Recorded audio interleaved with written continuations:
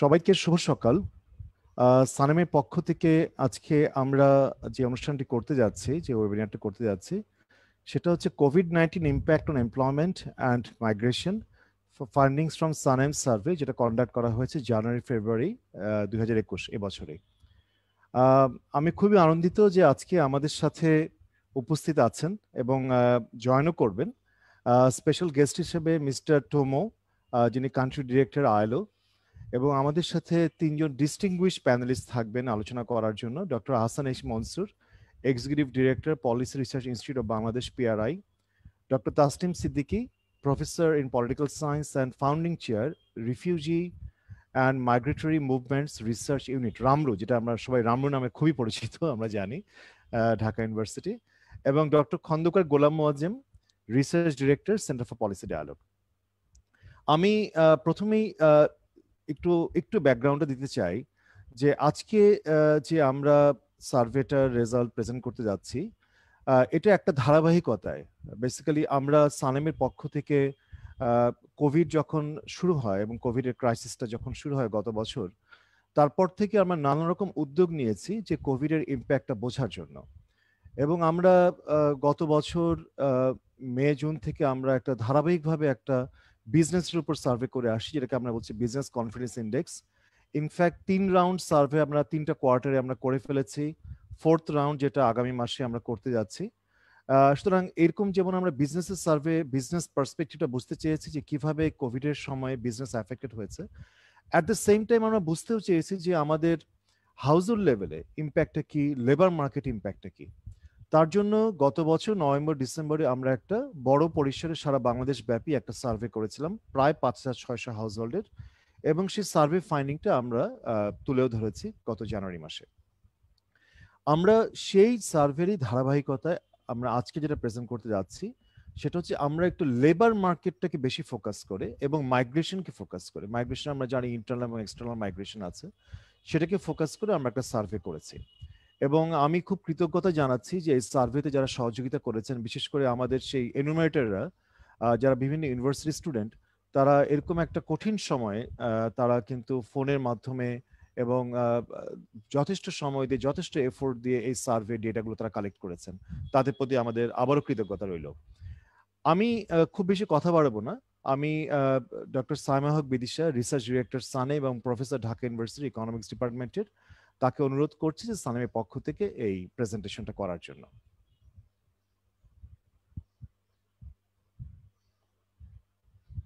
Doctor Bidisha, একটু unmute করতে হবে। ধন্যবাদ। আমি সবার অনুমতি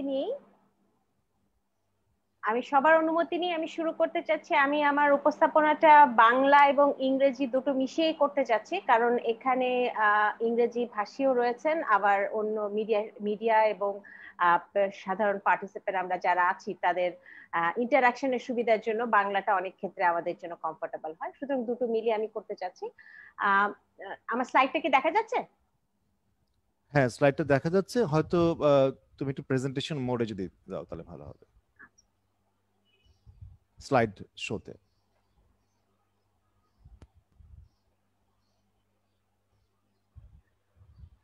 আজকে আমাদের আলোচনা হচ্ছে, আমরা আসলে বুঝতে চাচ্ছি যে কোভিড-19 এর ইম্প্যাক্টটা লেবার মার্কেটের উপর কিরকম হয়েছে, এবং সেটা বুঝবার জন্য আমরা মূলত জানুয়ারি 2 থেকে শুরু করে ফেব্রুয়ারি 20 তারিখ পর্যন্ত একটা সার্ভে চালিয়েছিলাম, এবং সেটার ফলাফলের উপর ভিত্তি করে আজকের আলোচনা।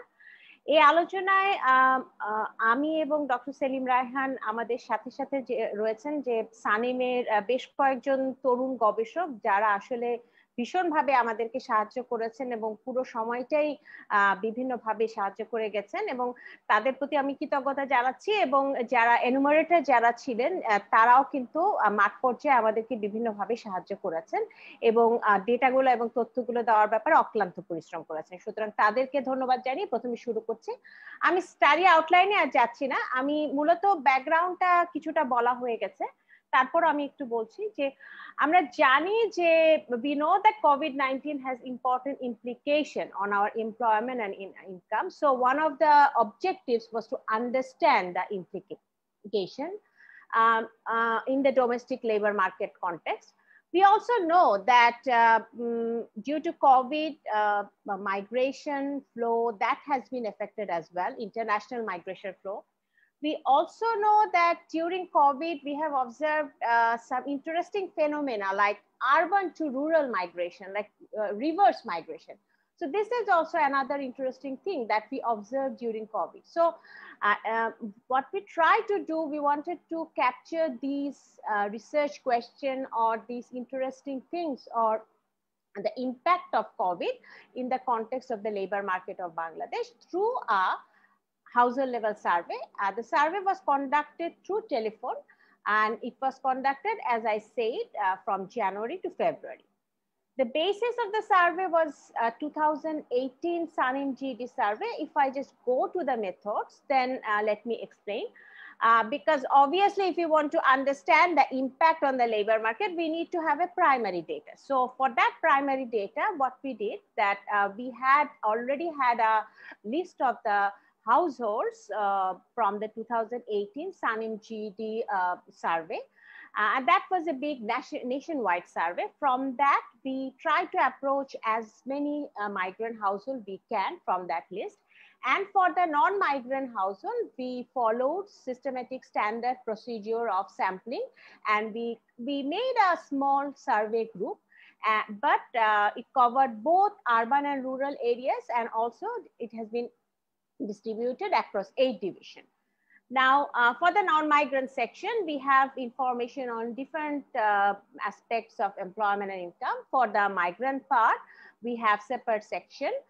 So we are just focusing on migrant and non-migrant, 2 different aspects because the type of the questions are slightly different. We were able to reach, in fact, 2,845 non-migrants. From the household level, we asked the individuals, 230 internal migrants and 273 international migrants. The survey, there were some non-response. So for those people which we tried to approach, for example, the decline rate was 5% decline. There were around 20% for them. We were not able to reach them because there was some problem in the network, because the number has changed, all of these things. So, but despite some attrition, we checked the numbers again and again, and we find that there was no systematic bias or systematic attrition. So we can say that those who were whom we were not being able to get into touch, they didn't have any systematic properties. So from statistical point of view, we can say that we try to as much as possible in order to maintain the statistical consistency. Now, if we have a quick look at the distribution of non-migrant sample, then it is like rural households. They comprises at around 69% of the sample. We have seen that the wage employed, they are around approximately half of the sample. Half of the non-migrant sample. Unemployed were around 7%. Then in terms of the distribution, we have seen that predominantly, as we know, that agriculture sector dominates in Bangladesh employment as well. And there were RMG, non-RMG, construction, wholesale, retail, trade, transportation. So there were many sectors, but we tried to just show this major sectors in the slides, and there were some other sectors and other occupations which we combine in the other category. So this is sort of the 2,845 sample, the distribution of that sample. This is not a very big one, but we try to maintain as much as possible to cover different aspects like rural, urban, and covering different divisions. Now, the main research question is actually what happened to the labor market during COVID. Now, we have information through different questions from what has happened during March to December 2020. Basically, আমাদের কাছে যে প্রশ্নগুলো ছিল সেই প্রশ্নগুলোর মধ্যে এই ধরনের প্রশ্ন ছিল, সেই প্রশ্নগুলো ছিল যে মার্চ থেকে ডিসেম্বর এই সময়টা, যেহেতু আমাদের সার্ভে হয়েছে জানুয়ারিতে, মার্চ থেকে ডিসেম্বরের মধ্যে, মার্চে প্রথম কোভিড আমাদের দেশে ধরা পড়ে। সুতরাং সেই সময়ে আসলে কি কি ধরনের সমস্যাগুলো ফেস করেছিল মজুরি ভিত্তিক শ্রমবাজারে যারা আছে এবং স্বনিয়োজিত কাজে যারা আছে, এবং তাদের ইনকামের এবং তাদের আয়ের যে পরিবর্তনটা, সেই পরিবর্তন, এবং সেটার ভিত্তিতে আমরা কিছু তথ্য এবং কিছু গ্রাফসের সাহায্যে জিনিসগুলো দেখানোর চেষ্টা করছি। প্রথমে যদি আমরা মজুরি ভিত্তিক শ্রমিকদের ক্ষেত্রে দেখি, তাহলে আমরা দেখব যে 62% তারা স্যালারি কমে গেছে সেটা বলেছে, এবং তারা কাজ হারিয়েছে এবং এখনো তারা কাজ হারিয়েছে, এরকম প্রায় 8% মতো রয়েছে। এবং স্বনিয়োজিত কাজে যারা রয়েছে তাদের 80% মতো তারা বলেছে যে তাদের ক্ষেত্রে তাদের প্রোডাকশন, সেলস, প্রফিটের ক্ষেত্রে তারা একটা নেতিবাচক প্রভাব দেখেছে, কমেছে। সুতরাং what we have seen that among the wage employed person, around 61% they experienced decrease in salary. They lost job till now, it's like around 8%, and for the self-employed group we have seen that around 80% they experienced decreased production, sales and profit. Now these are the broad type of problem. Also 5% they experience of the wage employed, they experience change in profession. Now these are more or less the basic problems that they have faced, and if we just go to a little bit of gender-based disaggregation, one interesting thing, more or less we don't see that much of difference, but one interesting thing I would like to flag is if we look at the females, then 16% of the wage employed female, they say they lost job, and for the male it is around 7%. সুতরাং মহিলাদের ক্ষেত্রে আমরা দেখতে পাচ্ছি যে কাজ হারিয়েছে এবং এখনো তারা কাজ হারিয়ে রয়েছেন, অর্থাৎ বেকার অবস্থায় রয়েছেন। এখন বলতে আমি বুঝেছি আমাদের সার্ভে যখন হয়েছে সেটা হচ্ছে 16%, যেটা পুরুষদের ক্ষেত্রে আমরা দেখেছি 7%। সুতরাং এখানে হয়তো একটু দেখবার ব্যাপার আছে, যদিও আমরা দেখতে পাচ্ছি যে স্যালারির ফলের ক্ষেত্রে পুরুষদের ক্ষেত্রে তাদের বেশি সংখ্যক, বেশি শতাংশ বলছে যে স্যালারি কমেছে। সুতরাং এখানেও একটু ভিন্নতা রয়েছে, কিন্তু এটা আসলে মূলত আমাদের অকুপেশনের যে টাইপ, যে ধরনের কাজে তারা যুক্ত, সেই কাজের ধারার সাথে কিছুটা সংশ্লিষ্ট। সুতরাং এই বিষয়টা আমরা যদি মেল ফিমেলের ক্ষেত্রে দেখি, এখন আমাদের হয়তো একটু দেখবার বিষয় আছে। আমরা যদি if you go deep down into the problem, তাহলে আমরা কি দেখছি? তাহলে আমরা যেটা দেখতে পাচ্ছি সেটা হচ্ছে যে আমরা ওয়েজ এমপ্লয়েড এর ক্ষেত্রে আমরা চেঞ্জ ইন ইনকাম,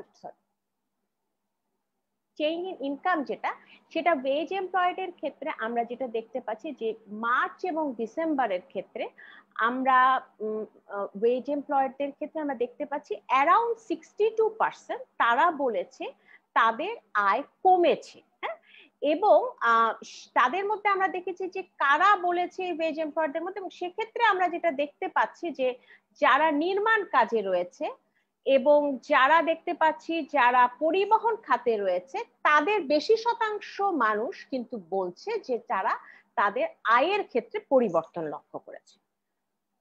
এরপরে যদি আমি একটু যাই,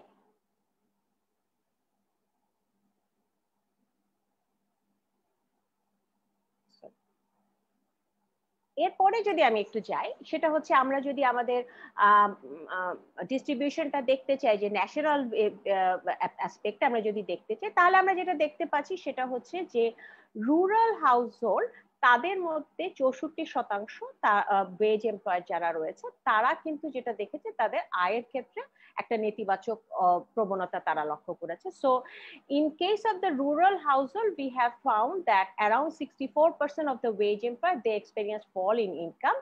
For the urban household, it was around 57%. There has been some differences across the division. I'm not going into greater detail. We can come back here if anyone has any question. This is the scenario of the basic scenario of the wage employed. Now, if you want to go to the self-employed, then for the self-employed, what we have seen that around 80% they experience decrease in income in terms of production, sales, profit during the period of March to December. So, and who were the most affected groups here? And what we have seen that those who are in the wholesale and the retail trade, those who are in the restaurant and hotel, those people who are that they have been in greater proportion, they say that they experience decreased production, sales and profit. সুতরাং স্বনিয়োজিত কাজে যারা রয়েছে তাদের 80% মতো তারা যেটা বলেছে যে তাদের আয়ের ক্ষেত্রে বা তাদের উৎপাদনের ক্ষেত্রে, তাদের প্রফিটের ক্ষেত্রে তারা নেতিবাচক প্রবণতা লক্ষ্য করেছে, তারা ডিক্রিজ হ্রাস লক্ষ্য করেছে। এবং সেক্ষেত্রে আমরা যেটা লক্ষ্য করেছি সেটা হচ্ছে যে যারা হোটেল ব্যবসায় রয়েছে, যারা নির্মাণ খাতে রয়েছে, যারা পরিবহন খাতে রয়েছে, তাদের ক্ষেত্রে বেশি শতাংশ মানুষ এই নেতিবাচক প্রবণতার কথা বলেছে। এখন আমাদের কিছু তথ্য আছে যে তথ্যগুলো দিয়ে আমরা আরেকটু ভেতরে যেতে পারি। কিভাবে আরেকটু ভেতরে যেতে পারি? একটা হচ্ছে যে আমাদের কিছু তথ্য ছিল, সেটা হচ্ছে ডিসেম্বর 2019-এ অর্থাৎ কোভিডের আগে ইনকাম কেমন ছিল, ডিসেম্বর 2020-এ অর্থাৎ আমাদের লাস্ট মান্থ আমাদের সার্ভের আগে সেই সময় ইনকাম কেমন ছিল।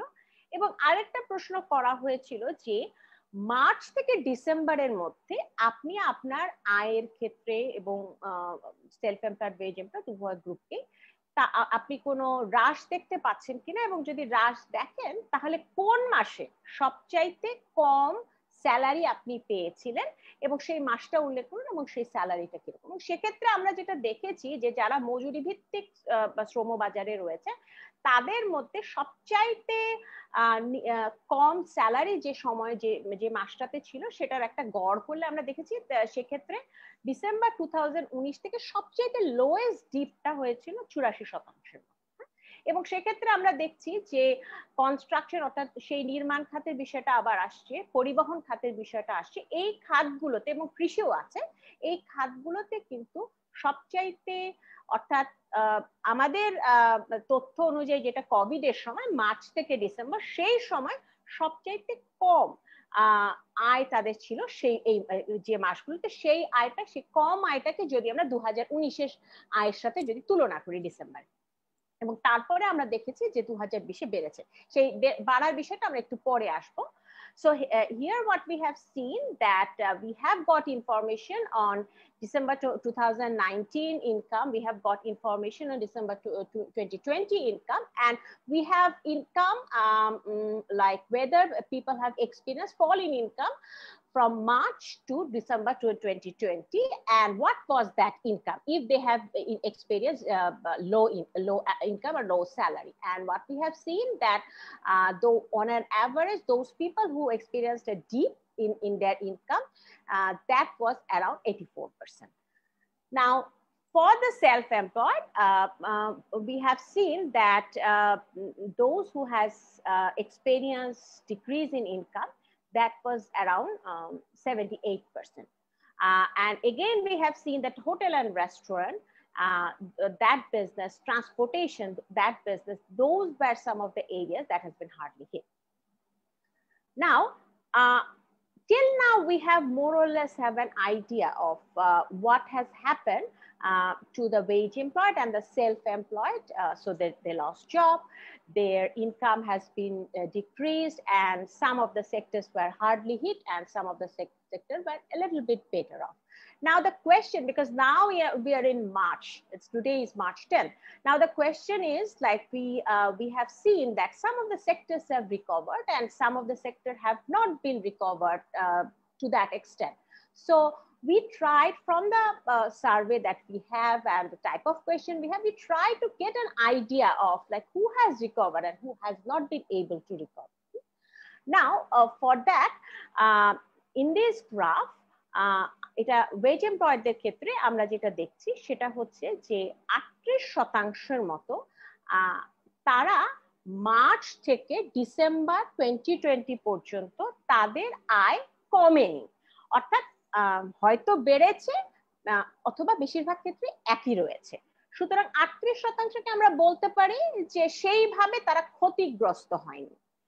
বাকি যে অংশটা রয়েছে সেই অংশের মধ্যে, এটা কিন্তু মজুরি ভিত্তিক শ্রমিক যারা তাদের ক্ষেত্রে, বাকি যে অংশটা রয়েছে তাদের মধ্যে 28%-এর মতো তাদের আয় মার্চ থেকে ডিসেম্বর 2020-র মধ্যে কমেছিল, কিন্তু ডিসেম্বর 2020-তে যে আমরা দেখছি তারা কিন্তু আবার ডিসেম্বর 2019 যেটা প্রি কোভিড যে সময়ের আমাদের তথ্য রয়েছে সেটাতে তারা ফেরত যেতে পেরেছে। কিন্তু 34% ক্ষেত্রে আমরা দেখতে পাচ্ছি তাদের আয় কমেছে।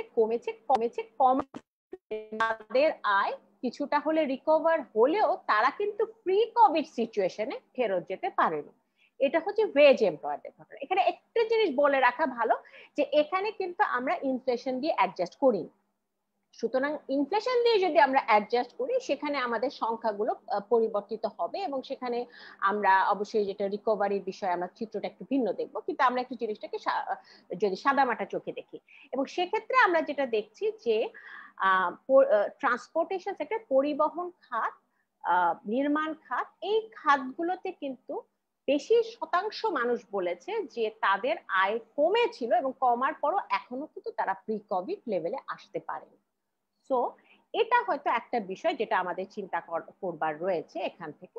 আরেকটা বিষয় হচ্ছে আমরা যদি আমাদের স্বনিয়োজিত কাজে যারা আছে তাদের দিকে যদি তাকাই তাহলে আমরা যেটা দেখতে পাচ্ছি এই চিত্রটা 20% মতো তারা বলেছে যে তাদের আয় মার্চ থেকে ডিসেম্বর 2020-র মধ্যে তাদের আয় কমেনি। বাকি যারা আছে তাদের মধ্যে আয় কমেছে, কমার পরে দেখা গেছে যে ডিসেম্বর 2019-এর যে আয় অর্থাৎ প্রি কোভিড লেভেলে তারা যেতে পেরেছে, ইনফ্লেশন অ্যাডজাস্টেড না। আর বাকি 37% তারা কিন্তু যেতে পারেনি। তার মানে আমরা হয়তো একটা মোটা দাগে বলতে পারি যে তারা আসলে রিকভার করতে পারেনি।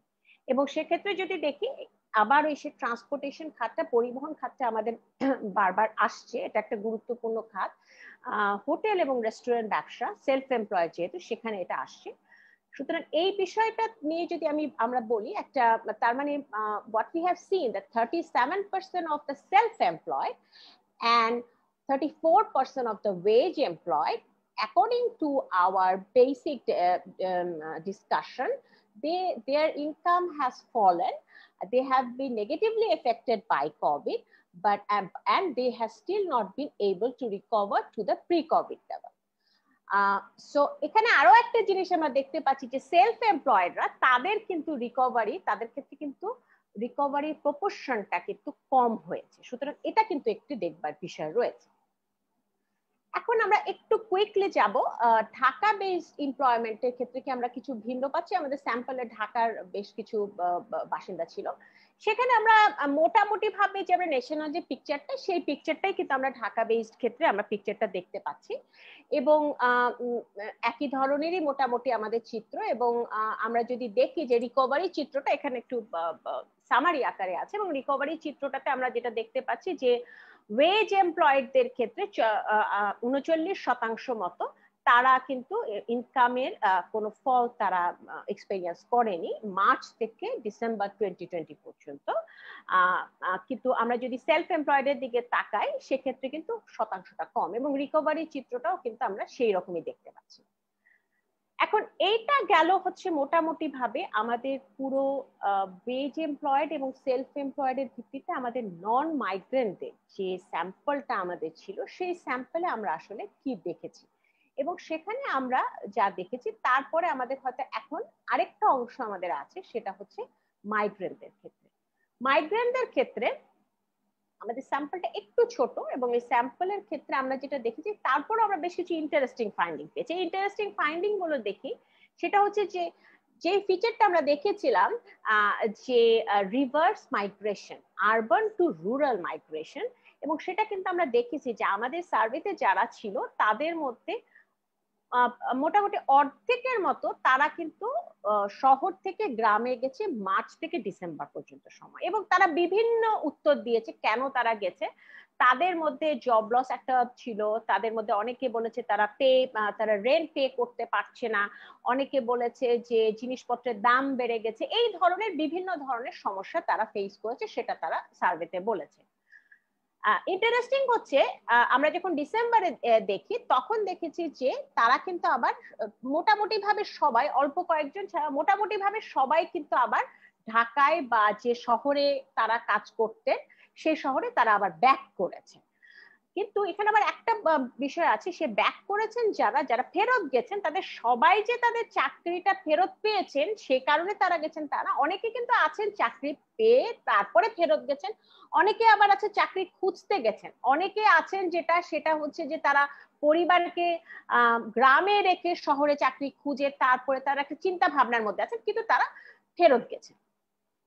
আরেকটা গুরুত্বপূর্ণ জিনিস হচ্ছে 14% অভ্যন্তরীণ অভিবাসী যারা, তারা মার্চ থেকে ডিসেম্বরের মধ্যে তারা বলেছে যে তারা তাদের কাজ হারিয়েছে। সুতরাং এটা একটা দেখবার বিষয় আছে। এবং আবার অনেকে দেখেছে যারা কাজ হয়তো হারায়নি কিন্তু তাদের হয়তো তারা কোনো স্যালারি পায়নি। আর কারা কাজ হারিয়েছে সেটা দেখলে আমরা দেখেছি যে একটা বড় শতাংশ বা বড় নাম্বার আমরা দেখেছি যেটা ক্রাফটস এন্ড রিলেটেড ট্রেড, এমন হু are the crafts and related trade people, they are the people যারা তাদের একটা বড় অংশ কিন্তু রেডিমেড গার্মেন্টস পোশাক শিল্পে রয়েছে। So 49% of our internal migrants, they return to village during the COVID time, during the March and December time. And 14% of the internal migrants, they have reported that during the pandemic time, in our survey, March to December, they have lost their job. Now, what about the international migrants? So for the international migrants, 20% international migrants, they lost their job due to COVID. That is they have reported. এবং দেখা গেছে যে what type of job they were doing in the international market, they were in crafts and trade, elementary occupation, যেটা আমরা জানি যে আমাদের আন্তর্জাতিক শ্রমবাজারে যারা কাজ করছেন তারা আসলে কম দক্ষতার যে কাজ সেই কাজগুলোতে তারা রয়েছে।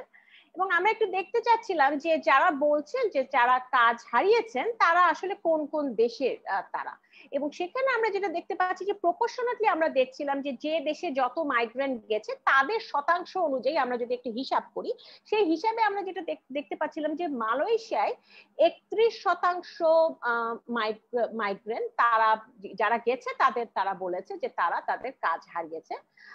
ওমানে রয়েছে, সৌদি আরবে রয়েছে, সেখানে প্রপোর্শনালি এই সমস্ত জায়গায় প্রপোর্শনালি তারা কিন্তু বলেছে যে তারা কাজ হারিয়েছে। আরেকটা বিষয় হচ্ছে যে 5% মাইগ্রেন্ট, ইন্টারন্যাশনাল মাইগ্রেন্ট আমাদের সার্ভেতে তারা বলেছে তারা বাংলাদেশে চলে এসেছে। সুতরাং রিটার্নিং মাইগ্রেন্টস তাদের নিয়েও আমাদের চিন্তা ভাবনার বিষয় আছে। So 20% migrants they lost their job due to COVID during that time, and 5% of the total international migrants, they returned to Bangladesh. So this is sort of the scenario that we have. Now we have a small section of the aspiring migrants. Now, who are the aspiring migrants? Aspiring migrants, the word aspiring, I don't know whether it's proper to use this word. They are the migrants because we asked the households that do you have any member who are interested to migrate either to urban areas or to international market. It's not that we asked that whether they just wanted to say yes or no, but who are interested, who have planned and who have done some work in the case of migration. And we have found that in most of the, and why? And most of the people, they say that there are multiple options, and most of the people they cited they have better opportunity in international market, they have better opportunities in urban areas. So this is something of the policy direction we can think about it. Now, during COVID, we know that this migration flow has been affected as well. So we asked like what type of problem they are facing when they are thinking about in terms of their plan to grow abroad. And we have found different problems. So some of the important problem was like the problems in terms of visa processing. There were problems in the demand side.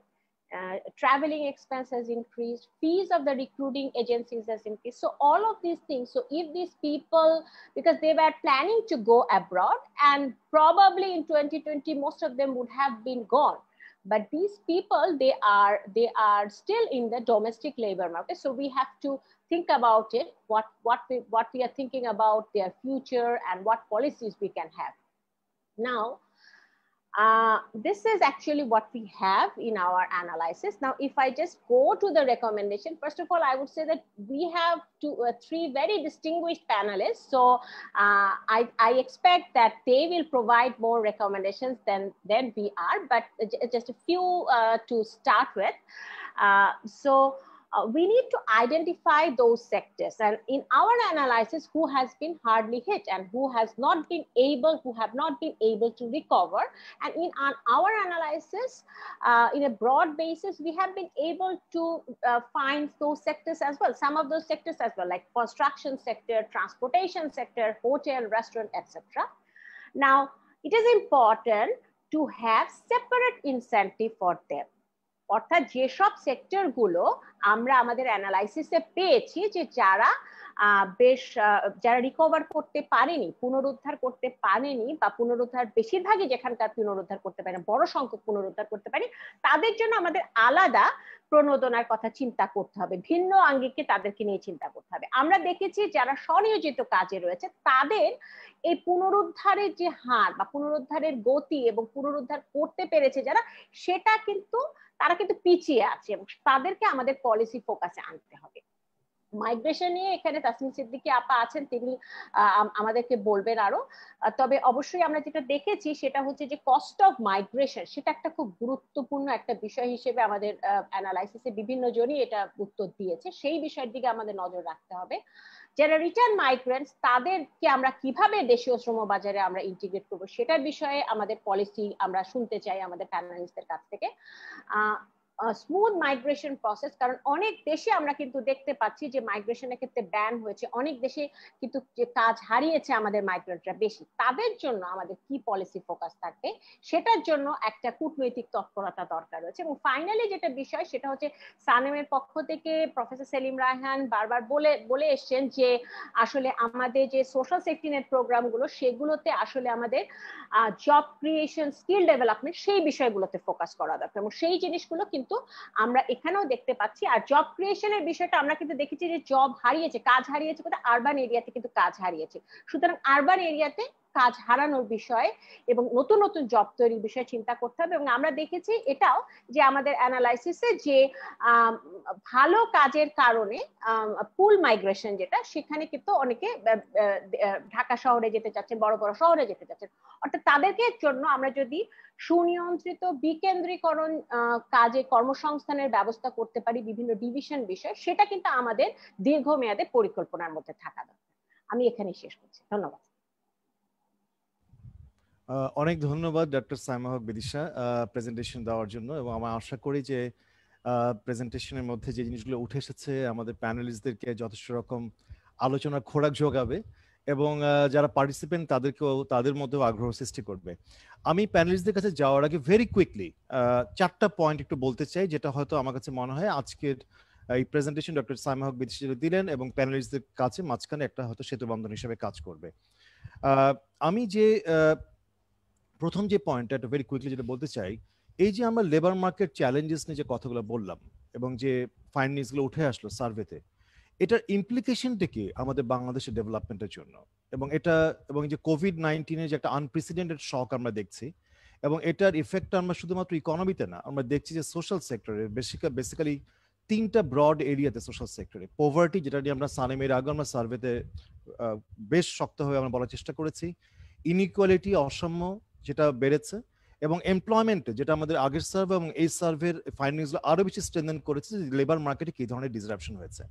তাহলে আমাদের দেশের যে development trajectory, সেখানে আমরা এই জিনিসটা কি properly আত্মস্থ করতে পারছি কিনা, আমাদের স্বস্তির কোনো জায়গা আছে কিনা। আমি মনে করি আমাদের স্বস্তির কোনো জায়গা নেই, আত্মতৃপ্তি কোনো জায়গা নেই, এবং সামনে যে আরো বিষয়গুলো আছে, এলডিসি থেকে গ্রাজুয়েট হচ্ছি, এসডিজির মতো বড় টার্গেট অ্যাচিভ করতে যাচ্ছি, আপার মিডল ইনকাম কান্ট্রিতে আমরা যেতে যাচ্ছি, সেখানে এই কোভিড-19 যেটা বড় ধরনের একটা শক হলো, সেটাকে আমরা কিভাবে অ্যাবজর্ভ করবো যাতে আমরা ডেভেলপমেন্ট ট্র্যাজেক্টরিতে ফিরে আসতে পারি।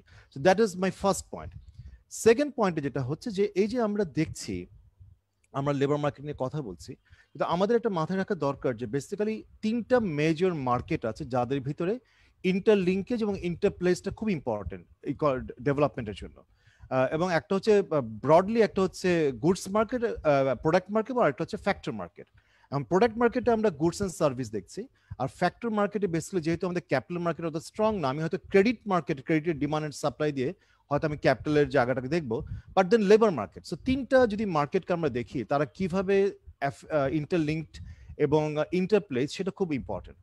এখন আমরা দেখছি যে ইভেন কোভিডের আগেও আমাদের কিন্তু sluggish private sector investment, poor record of FDI এবং স্লো জব ক্রিয়েশন, এগুলো কিন্তু কোভিডের আগে থেকেই ছিল। কোভিড এসে জিনিসগুলোকে, সিচুয়েশনগুলোকে অ্যাগ্রিভেট করেছে। সুতরাং আমাদের যে ইকোনমিক অ্যান্ড সোশ্যাল রিকভারি যে আমরা কথাগুলো বলছি, সেটা ডিপেন্ড করবে যে এই হাউ কুইকলি এই তিনটা মার্কেটের ক্ষেত্রে রিকভারি আমরা দেখতে পারি।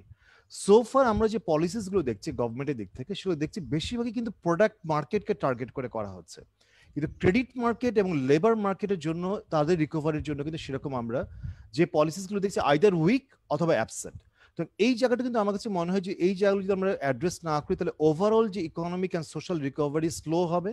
এবং আমরা এই যে যে একটু আগে প্রথম যে বিষয়টা আমি বলছিলাম, ডেভেলপমেন্ট ট্র্যাজেক্টরি ব্যাক করা, সেটা কিন্তু আমার জন্য স্লো হবে। এটাও মাথায় রাখা দরকার, আমাদের লেবার মার্কেটে হিউজ ইনফর্মাল সেক্টর আছে। সুতরাং পলিসিসগুলো আমার কাছে মনে হয়, এবং আমরা সানেমও যথেষ্ট রকম আলোচনা করেছি, যে এগুলো অনেক ইনোভেটিভ হওয়া দরকার, অনেক প্র্যাগমেটিক হওয়া দরকার, অনেক টার্গেটেড হওয়া দরকার। আমার থার্ড পয়েন্ট যেটা কুইকলি, সেটা হচ্ছে ইন্টারনাল মাইগ্রেশনে আমাদের সার্ভে যেটা উঠে এসছে।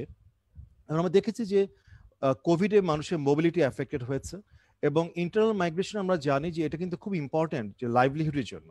তো এটাও আরেকটা জিনিস আমাদের মাথায় মনে রাখা দরকার, যে ইন্টারনাল মাইগ্রেশনের যে প্যাটার্নটা আমরা বাংলাদেশে দেখি, সেটা কিন্তু অনেকটা কিন্তু যে স্থানীয় পর্যায়ে যে কাজের অভাব, এবং অথবা স্থানীয় পর্যায়ে ক্রেডিট অথবা লেবার মার্কেট যে আমি যেটা বলেছি, তাদের যে ইমপারফেকশন, সেটার একটা বড় ধরনের সমস্যা। তো আমাদের কিন্তু এটা মাথায় রাখা দরকার যে এই জায়গাগুলো যদি আমরা অ্যাড্রেস করতে না পারি, ইন্টারনাল মাইগ্রেশন যে প্যাটার্নটা বাংলাদেশে দেখছি, সেটা হয়তো লাইভলিহুড এবং তাকে অ্যাড্রেস করবে, কিন্তু আমাদের যে ব্রড যে ডেভেলপমেন্ট টার্গেট, সেটাই কিন্তু সেভাবে এটা অ্যাড্রেস করতে পারবে না। ভেরি ফাইনালি, যেটা ইন্টারন্যাশনাল মাইগ্রেশন নিয়ে যে আমাদের কথা এসছে, এবং আমরা সানেমের আগের সার্ভেতেও বেশ শক্তভাবে একটা বলার চেষ্টা করেছি, there is a macro micro mismatch, যে ওভারঅল ম্যাক্রো লেভেলের রেমিটেন্স এসছে, কিন্তু দেখছি বড় ফর্মাল চ্যানেলে কিন্তু হাউজেলগুলো বলছে তারা রেমিটেন্স কম পেয়েছে। সুতরাং এই জিনিসটা কিন্তু একটা মিসম্যাচ আমরা দেখছি, এবং কোভিডের সময় আমরা দেখছি যে এই ঘটনাগুলো কিন্তু আরো এফেক্টেড হয়েছে, বিশেষ করে ফর্মাল এবং ইনফর্মাল চ্যানেলে। আমরা দেখছি ইনফর্মাল চ্যানেল যেভাবে এফেক্টেড হয়েছে, ফর্মাল চ্যানেলে রেমিটেন্স একটা বড় ধরনের ফ্লো আমরা দেখছি। এটা একটা অপরচুনিটি হতে পারে যে ফর্মাল চ্যানেলে যে রেমিটেন্স আসাটা, কিন্তু আমরা আমাদের বিভিন্ন স্টাডি এবং বিভিন্ন জায়গায় দেখেছি, বিভিন্ন দেশেরও স্টাডি থেকে, যে ইনফর্মাল চ্যানেলের রেমিটেন্স আসলে হাউসগুলো তারা রেমিটেন্স যেভাবে ইউজ করে, ফর্মাল চ্যানেলের রেমিটেন্স আসলে তার ইউজ প্যাটার্নটা কিন্তু ডিফারেন্ট হতে পারে, বরং বেটার ইউজের একটা অপরচুনিটি ক্রিয়েট হয়। তো এখন যেহেতু ফর্মাল চ্যানেলের রেমিটেন্সের বড় ধরনের একটা প্রভাব আমরা দেখছি, তাহলে এটার বেটার ইউজ কিভাবে হতে পারে। এবং আমরা জানি যে এই ব্যাপারে কিন্তু খুব বেশি তাসনিম আপা দীর্ঘদিন ধরে এই ব্যাপারে কথা বলছেন, কিন্তু খুব বড় ধরনের যে প্রোগ্রেস হয়তো তা কিন্তু না। রেমিটার্স যারা, তারা কিন্তু ইনভেস্টমেন্ট অপরচুনিটিস তারা সেভাবে দেখেন না যখন তারা টাকা পাঠান। তো এইগুলোতে জায়গায় কি ধরনের ইমপ্রুভমেন্ট হতে পারে আমার কাছে মনে হয়, এবং আমরা সানেম থেকে মনে করি এই জায়গাগুলোতে বড় ধরনের আলোচনার বিষয় আছে। আমি এটুকু বলেই আমি আহ্বান জানাচ্ছি ডক্টর আহসান এইচ মনসুর, আমাদের প্রথম প্যানেলিস্ট, তার মতামত তুলে ধরার জন্য। আমি জানি আহসান স্যারের আজকে বড় ধরনের ডিসরাপশন হচ্ছে, লেবার মার্কেট না হলে ওনার হোম মার্কেটে বড় ধরনের ডিসরাপশন, মানে উনি শিফট করছেন বাসা, তারপরে উনি যে সময় দিচ্ছেন, আমরা অসম্ভব রকম কৃতজ্ঞ। স্যার একটু আনমিউট করে কথা বলতে হবে।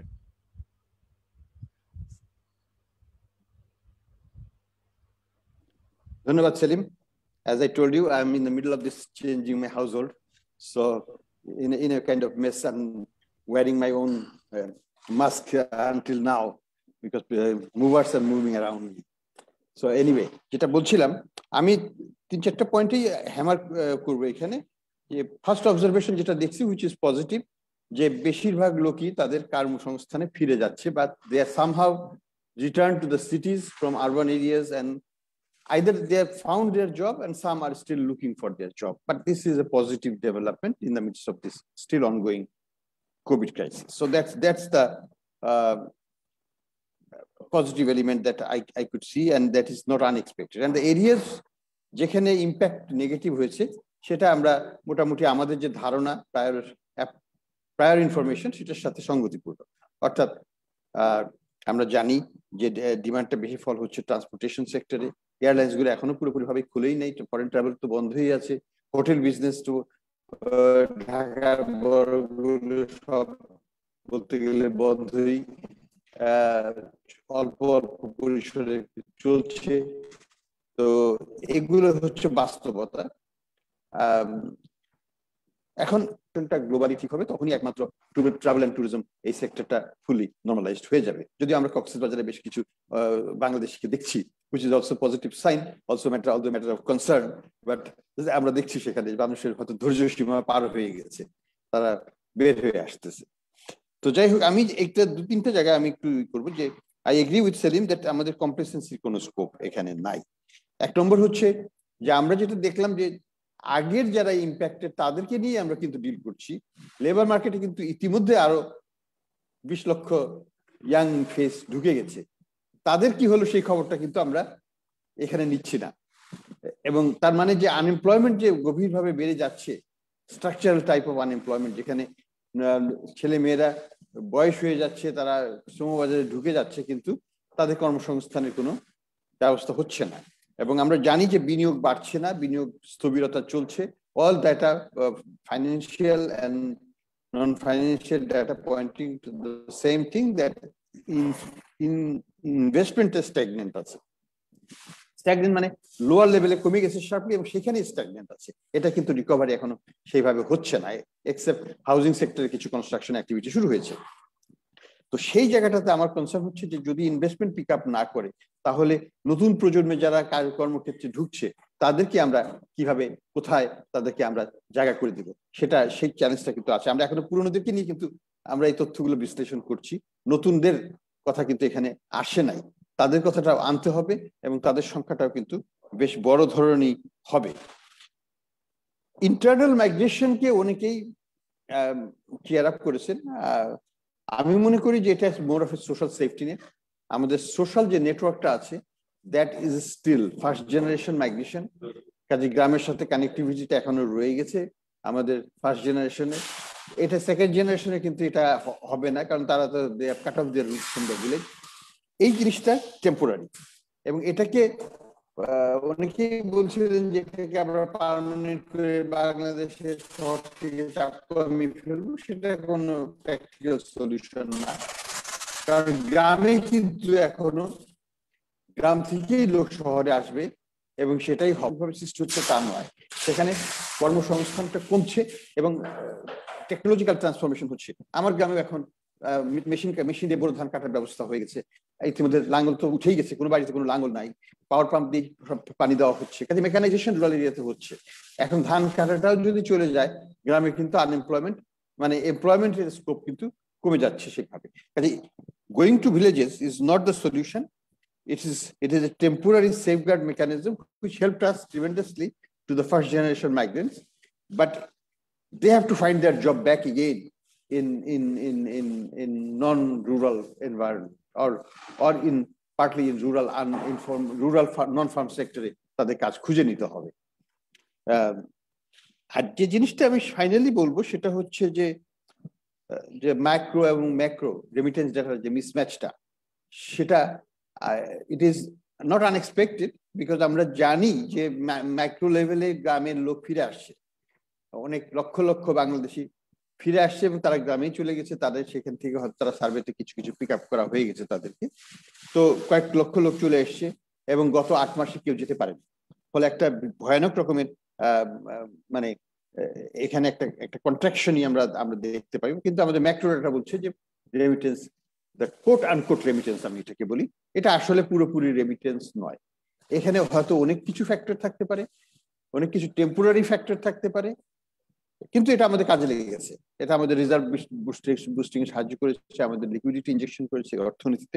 সেই দিক থেকে it is important, but we need to understand এই রেমিটেন্সটা কি, এটা আসলে কতখানি দ্য ট্রেডিশনাল রেমিটেন্স, যেটার সাথে migration and remittance flow are positively correlated. এই ক্ষেত্রে আমরা দেখছি মাইগ্রেশন বন্ধ, রেমিটেন্স বাড়ছে। So historical relationship has broken down. কেন? এটা কি, are we misreading something? Are we taking, in addition to remittance, lot of other things which are there, which are being sent to Bangladesh, maybe round tripping of resources, because বিদেশে এখন তো বিনিয়োগ করলে টাকা পাওয়া যায় না। তো আমি হয়তো বিদেশে টাকা নিয়ে গেছিলাম বা বিদেশে হয়তো বাঙালিরা হয়তো আর্ন করেছিল, সেই টাকাটা হয়তো বিদেশেই থাকতো, কিন্তু এখন তারা হয়তো পার্টলি সেটাকে ঢাকায় পার্ক করে দিবে, যে এখানে একটু হায়ার রিটার্ন আছে, এখানে থাকলো, পরে আমরা নিয়ে যাবো আরেক সময় মতো।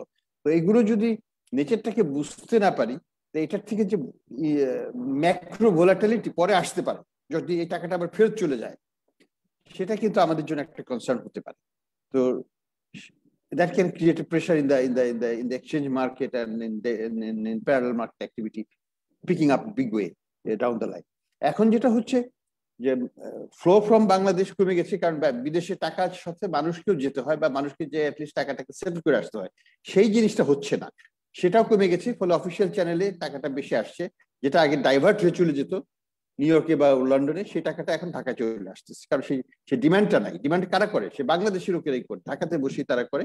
মাঝে মাঝে যে লন্ডনে একটা বাড়ি কিনে আসে, স্পেনে একটা বাড়ি কিনে, কুয়ালালামপুরে বাড়ি কিনে, তারা তো যেতে পারছে না, তারা ওই ইনভেস্টমেন্টটা কিন্তু এখন হচ্ছে না, কারণ ফর্মাল চ্যানেলের টাকাটা ইনফর্মাল চ্যানেলে যেটা লিকড হয়ে যেত, সেটা ফর্মাল চ্যানেলে সেই টাকাটাই আসছে, বেশি আসছে না, ওই টাকাটাই আসছে। ওই টাকাটা আগে টাকা হিসাবে ঢাকা থেকে গ্রামে যেত, এখন সেটা বাংলাদেশ ব্যাংক হয়ে গ্রামে যাচ্ছে। It's not a net demand creation, কিন্তু এটা করছে না, কিন্তু এটা আমাদের বুকস অফ অ্যাকাউন্টে, বাংলাদেশ ব্যাংকের অ্যাকাউন্টে এটাকে ধরা পড়ছে এবং আমাদের মানি ক্রিয়েশন দেখা যাচ্ছে ইম্প্যাক্টটা। এখন যে জিনিসটা হচ্ছে যে এটা নেচারটা আমাদের বুঝতে হবে, তা না হলে কিন্তু we may be in for a little bit of unpleasant surprise down the line. আমি যেটা মনে করি যে এটা already tapering of and it will taper off down the line, and ultimately we have to focus on our core principle that we have to send more people abroad to ensure the sustained growth of remittances. আমাদের মনে রাখতে হবে যে রেমিটেন্সের after all there is an attrition, people বেশি দিন থাকলে পরে সেখানে সেটেল করে যায় এবং সেখান থেকে আর তখন টাকা পাঠায় না। This is an example of London migrant, তারা সেকেন্ড থার্ড জেনারেশন হয়ে গেছে, তারা টাকা সেরকম আর পাঠায় না। তো ঠিক একইভাবেই আমাদেরকে চিন্তা করতে হবে, আমাদের যদি নেট আউটফ্লো আমরা না বাড়াতে না পারি, তাহলে কিন্তু আমরা রেমিটেন্সকে আলটিমেটলি ফান্ডামেন্টালি ধরে রাখতে পারবো না। যে টেম্পোরারি নয়েজ ফ্যাক্টর আছে, সেগুলোর মধ্যে আমি এক নম্বর বলবো যে কিছু লোক তাদের টাকা নিয়ে ফিরে চলে এসেছিল, সেটা একটা factor, that has tapered of.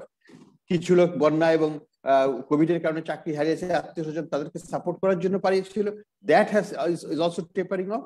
Third factor হচ্ছে যে তারা তাদের পোর্টফোলিওর কিছু একটা পার্ট বাংলাদেশে পার্ক করতে চাচ্ছে এবং করবে, সেটা এখনো কন্টিনিউইং, আমি মনে করি that is keeping the level high. And finally যেটা হচ্ছে যে বাংলাদেশের টাকাটা যেটা যেত, সেই টাকাটা এখন ফর্মাল সেক্টর না যাওয়ার কারণে ফর্মাল সেক্টরের ইনফ্লোটা বেড়েছে। এটা কতখানি ডিউরেবল হবে তার উপর ডিপেন্ড করবে at what level the remittance will stabilize. Is it going back to the historical level of 1.6, 1.8 billion, or is it going to stabilize at 2 billion plus level in the next few months? সেটা আমরা দেখতে পারবো। ধন্যবাদ Selim sir, অসংখ্য ধন্যবাদ। এরকম অসুবিধার মধ্যেও আপনি যে সময় দিয়েছেন, এটা আমরা খুবই কৃতজ্ঞ। সেটা স্যার আপনার যে কমিটমেন্ট সবকিছুর প্রতি, সেটা স্যার শো করে। অসংখ্য ধন্যবাদ স্যার। আমি এই পর্যায়ে অনুরোধ জানাচ্ছি প্রফেসর তাসনিম সিদ্দিকী আপা, আপনি যদি একটু কাইন্ডলি আপনার মতামত তুলে ধরেন। অনেক ধন্যবাদ সানেমকে এরকম একটা কাজ করার জন্য, যেখানটায় নন মাইগ্রেন্ট, ইন্টারনাল মাইগ্রেন্ট আর ইন্টারন্যাশনাল মাইগ্রেন্টকে এক জায়গায় এনে ওনারা এটার অ্যানালিসিস গুলো দিয়েছেন। তো একটা জিনিস যেটা আমরা সবসময় আর্গিউ করি, আই থিঙ্ক সেটা একেবারে স্পষ্ট হয়ে উঠেছে, যে whole concept of rural urban continuum in the context of migration, that became very clear, that actually the life in rural society gets sustenance from urban locations, and at the same time urban locations also receive sustainability from rural locations. I think এই জিনিসটা COVID has really explained very well, that how it's interdependent, and that's a very big theory in migration, the relationship with internal migration with rural and urban continuum development. So এটা এখানে বেরিয়ে এসছে। এখানে যেই জিনিসগুলো মানে অনেক ভালোভাবে এসছে, সেটা হলো যে আমরা চাকরিগুলোকে ভাগ করেছি, ইনফর্মাল, ফর্মাল, বা যেগুলো হলো ওয়েজ রিলেটেড এবং যেগুলো হচ্ছে এমপ্লয়মেন্ট, এগুলোকে ভাগ করে করে আমরা দেখতে চেষ্টা করেছি যে কোথায় মানে এমপ্লয়মেন্ট গুলো বাধা পাচ্ছে আর কোথায় এমপ্লয়মেন্ট গুলো মোটামুটি রিকভার করতে পারছে। এই ধরনের, কারণ আমরা জানি যে যে কোনো ঘটনা সবাইকে একভাবে এফেক্ট করে না, এই এফেক্টটা জেন্ডার, এথনিসিটি, রেস, ক্লাস, সমস্ত কিছু, চিলড্রেন, এজেড পপুলেশন, সমস্ত কিছুর ভিত্তিতেই এমপ্লয়মেন্টের যে ইম্প্যাক্ট সেটাও আবার ভিন্ন হতে বাধ্য। এবং এখানে কিন্তু যে চাকরির ধরন দিয়ে যে এই ডিফারেন্স সেটিং এ যে কাজটা করা হয়েছে, এইটা আমার মনে হয় পলিসির জন্য খুবই গুরুত্বপূর্ণ একটা ব্যাপার। আর এখানে আমি এর পরে আসবো, যেহেতু আমি ইন্টারন্যাশনাল মাইগ্রেশনটা তুলনামূলকভাবে একটু বেটার জানি, আমি হয়তো সেটার উপরে একটু কথাটা বেশি বলবো। এবং এই জায়গা থেকে বলবো যে ইন্টারনাল মাইগ্রেশন প্রসঙ্গে আমরা যেটা দেখলাম, যে জেন্ডার্ড লেন্স দিয়ে যখন দেখলাম দ্যাট মানে female has lost employment more compare to mail, এইটা আবার যখন আমি ইন্টারন্যাশনাল মাইগ্রেশনের কনটেক্সটে নিয়ে যাচ্ছি, কমপ্লিটলি একটা ডিফারেন্ট সিনারিও কিন্তু পাচ্ছে, যে এই যে ডাইভার্সিটি, এই ডাইভার্সিটি গুলো কিন্তু বেরিয়ে আসছে। কারণ আমাদের যেহেতু ডেটা বলছে, আমাদের যে নিজস্ব যে এর ভেতরে যেটা স্টাডি হয়েছে এই ইন্টারন্যাশনাল মাইগ্রেন্ট তাদের কি অবস্থা, সেই জায়গাটা আমরা দেখছি ইন্টারন্যাশনাল মাইগ্রেন্টদের ভেতরে it is the mail migrants who have lost their job and their salary and other things lost, এটা তাদের ক্ষেত্রে বেশি। যেহেতু আমাদের 95% female migrants are domestic workers, in that case the job loss was much less compared to male migrants. And then again, delayed payment was an issue, but non-payment, completely non-payment was not an issue when it came to female migration. That is reflected in the research we did, where we saw that 61% of the female migrant could remit, and 39% of the male migrant, total migration floor, আমি ভুল data বলছি, নারীরা 31% of the female migrant তারা শুধু remit করতে পারেনি, হ্যাঁ, সেখানটায় 69% রেমিট করতে পেরেছে ওই সময়টায়, পরিমাণ হয়তো কমে গেছে কিন্তু they could remit। আর পুরুষদের 70% could not remit। Again, one has to divide this on the basis of time. I'm talking about the first 4 months of COVID, no? So that's the data when we generated. সেখানে পুরুষরা 70% remittance প্রেরণ করতে পারছে না। তার ফলে কি হচ্ছে, এটার ফলাফলটা কোথায়? ফলাফলটা আমরা যদি দেখি, যে এই যে আমাদের যে সরকারের যে বিভিন্ন রকমের পলিসিগুলো হয়েছিল, যে পলিসিগুলো কি হয়েছে, সোশ্যাল সেফটি নেট ধরে কিছু সাহায্য সহযোগিতা একেবারে নিচের পর্যায়ে বটমে যারা রয়েছেন তাদের জন্য দেয়া, সেটা কিন্তু ইন্টারনাল মাইগ্রেন্টকে যারা গ্রামে ফিরে গেছেন তাদের টাচ করতে পারেনি।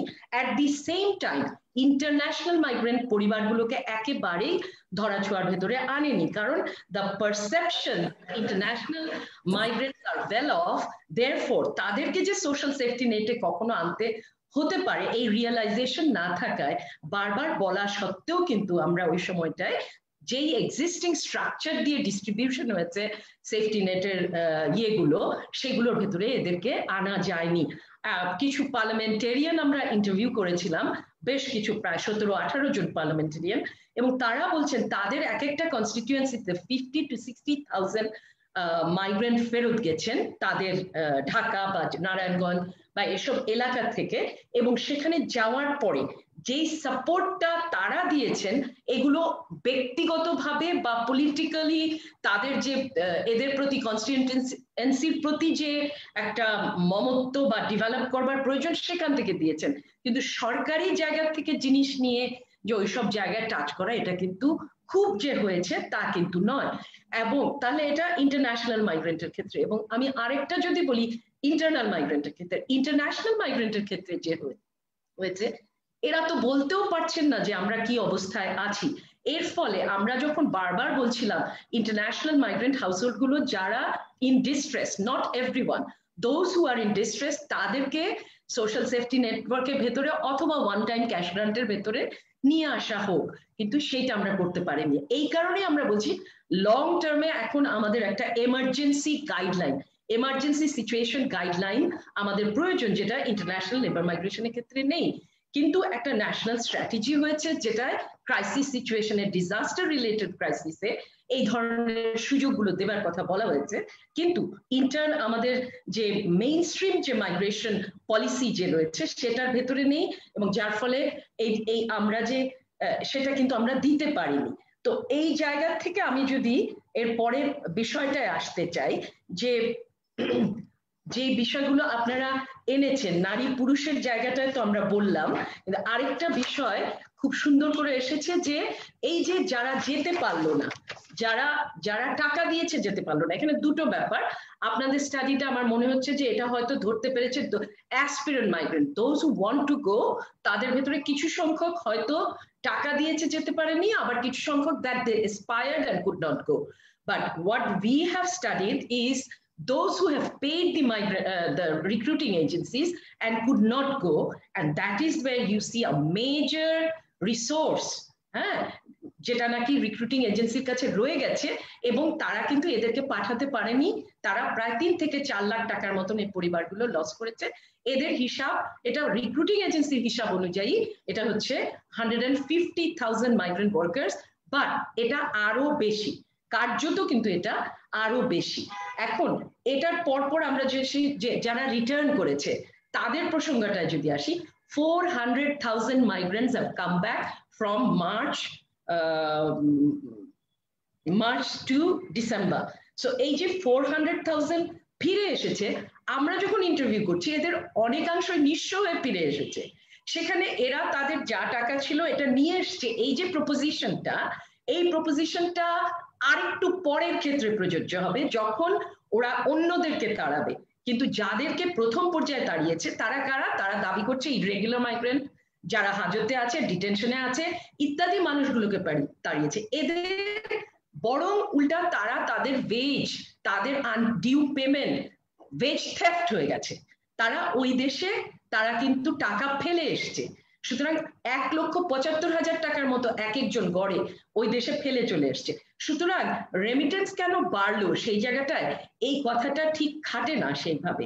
খাটে কোন কথাটা, যেটা আমাদের পূর্ববর্তী বক্তা যে বক্তব্যটা নিয়ে এসছেন, যে এটার অনেক কিছু এতকাল পর্যন্ত আমরা দেখিনি how much money is sent to the countries of destination for purchasing visa.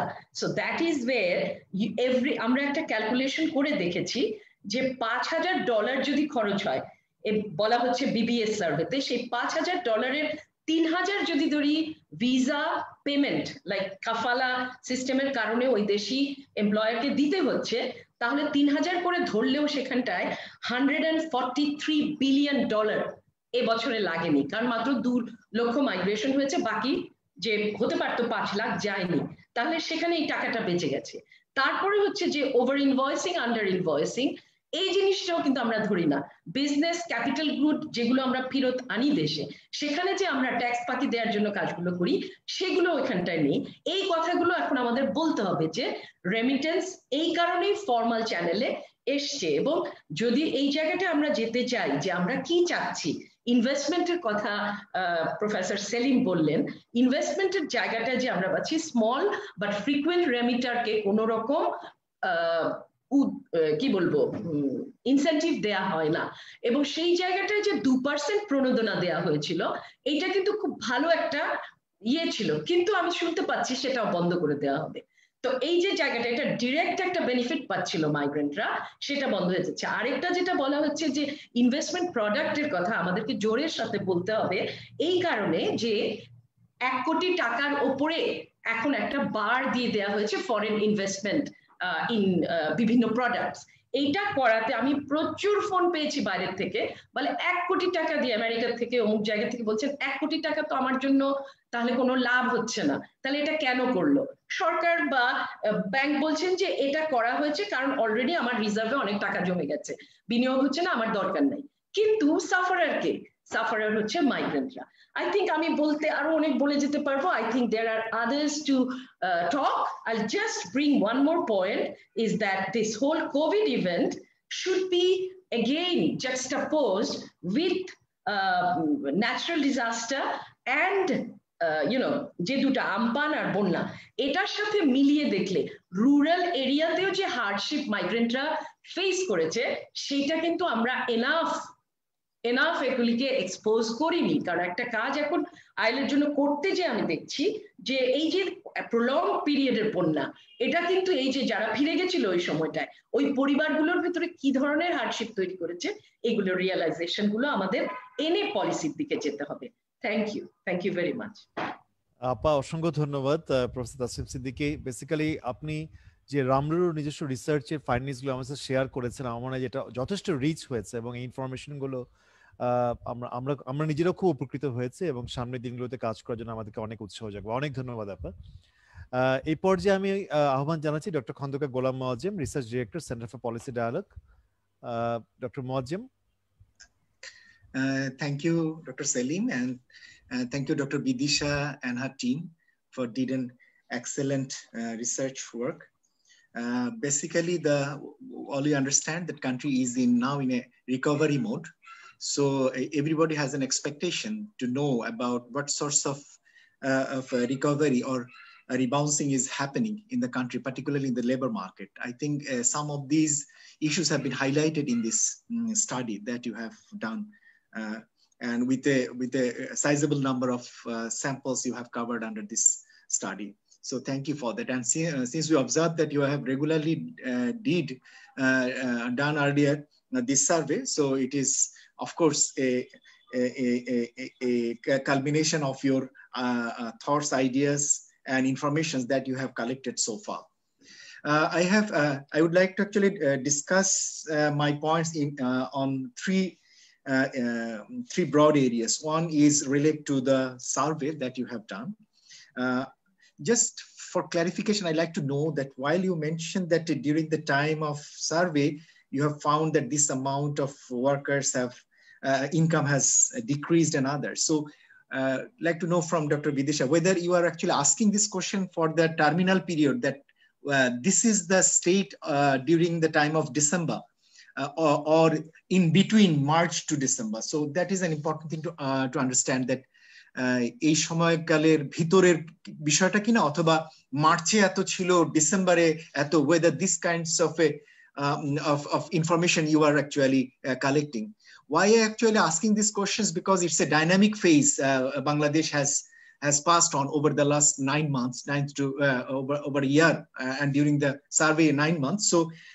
So it is very important to know that which timeline or which terminal period you are actually asking.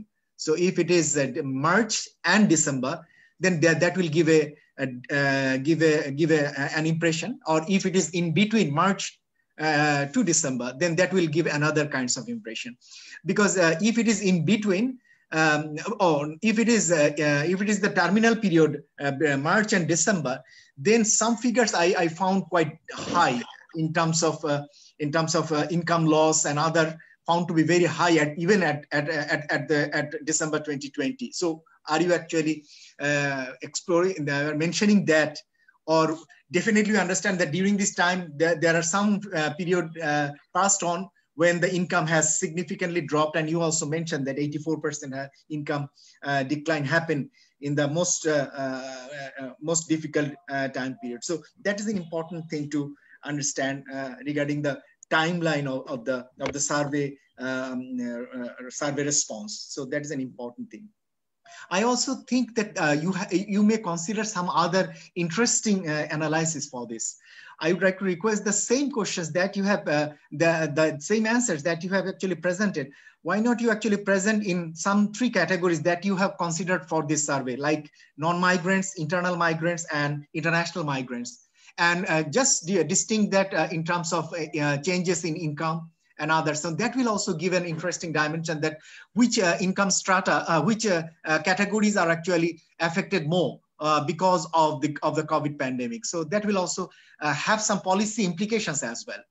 So to understand that internal, international, and non-migrant workers, how they are actually differently affected. And also I would like to request to consider to do similar kinds of analysis for different income strata.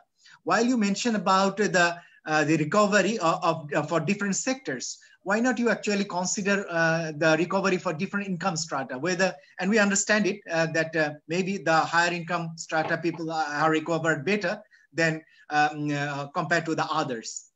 And I also found very interesting findings of you that you have found the spatial dimension of recovery. So that is a very interesting findings of yours. You found that Bidisha is rather lagged, and we know that Bidisha is, in terms of poverty level, they were quite behind, and that is also reflected in terms of the level of recovery you found at a slower pace compared to the other regions. So that special dimension is also an important findings of yours.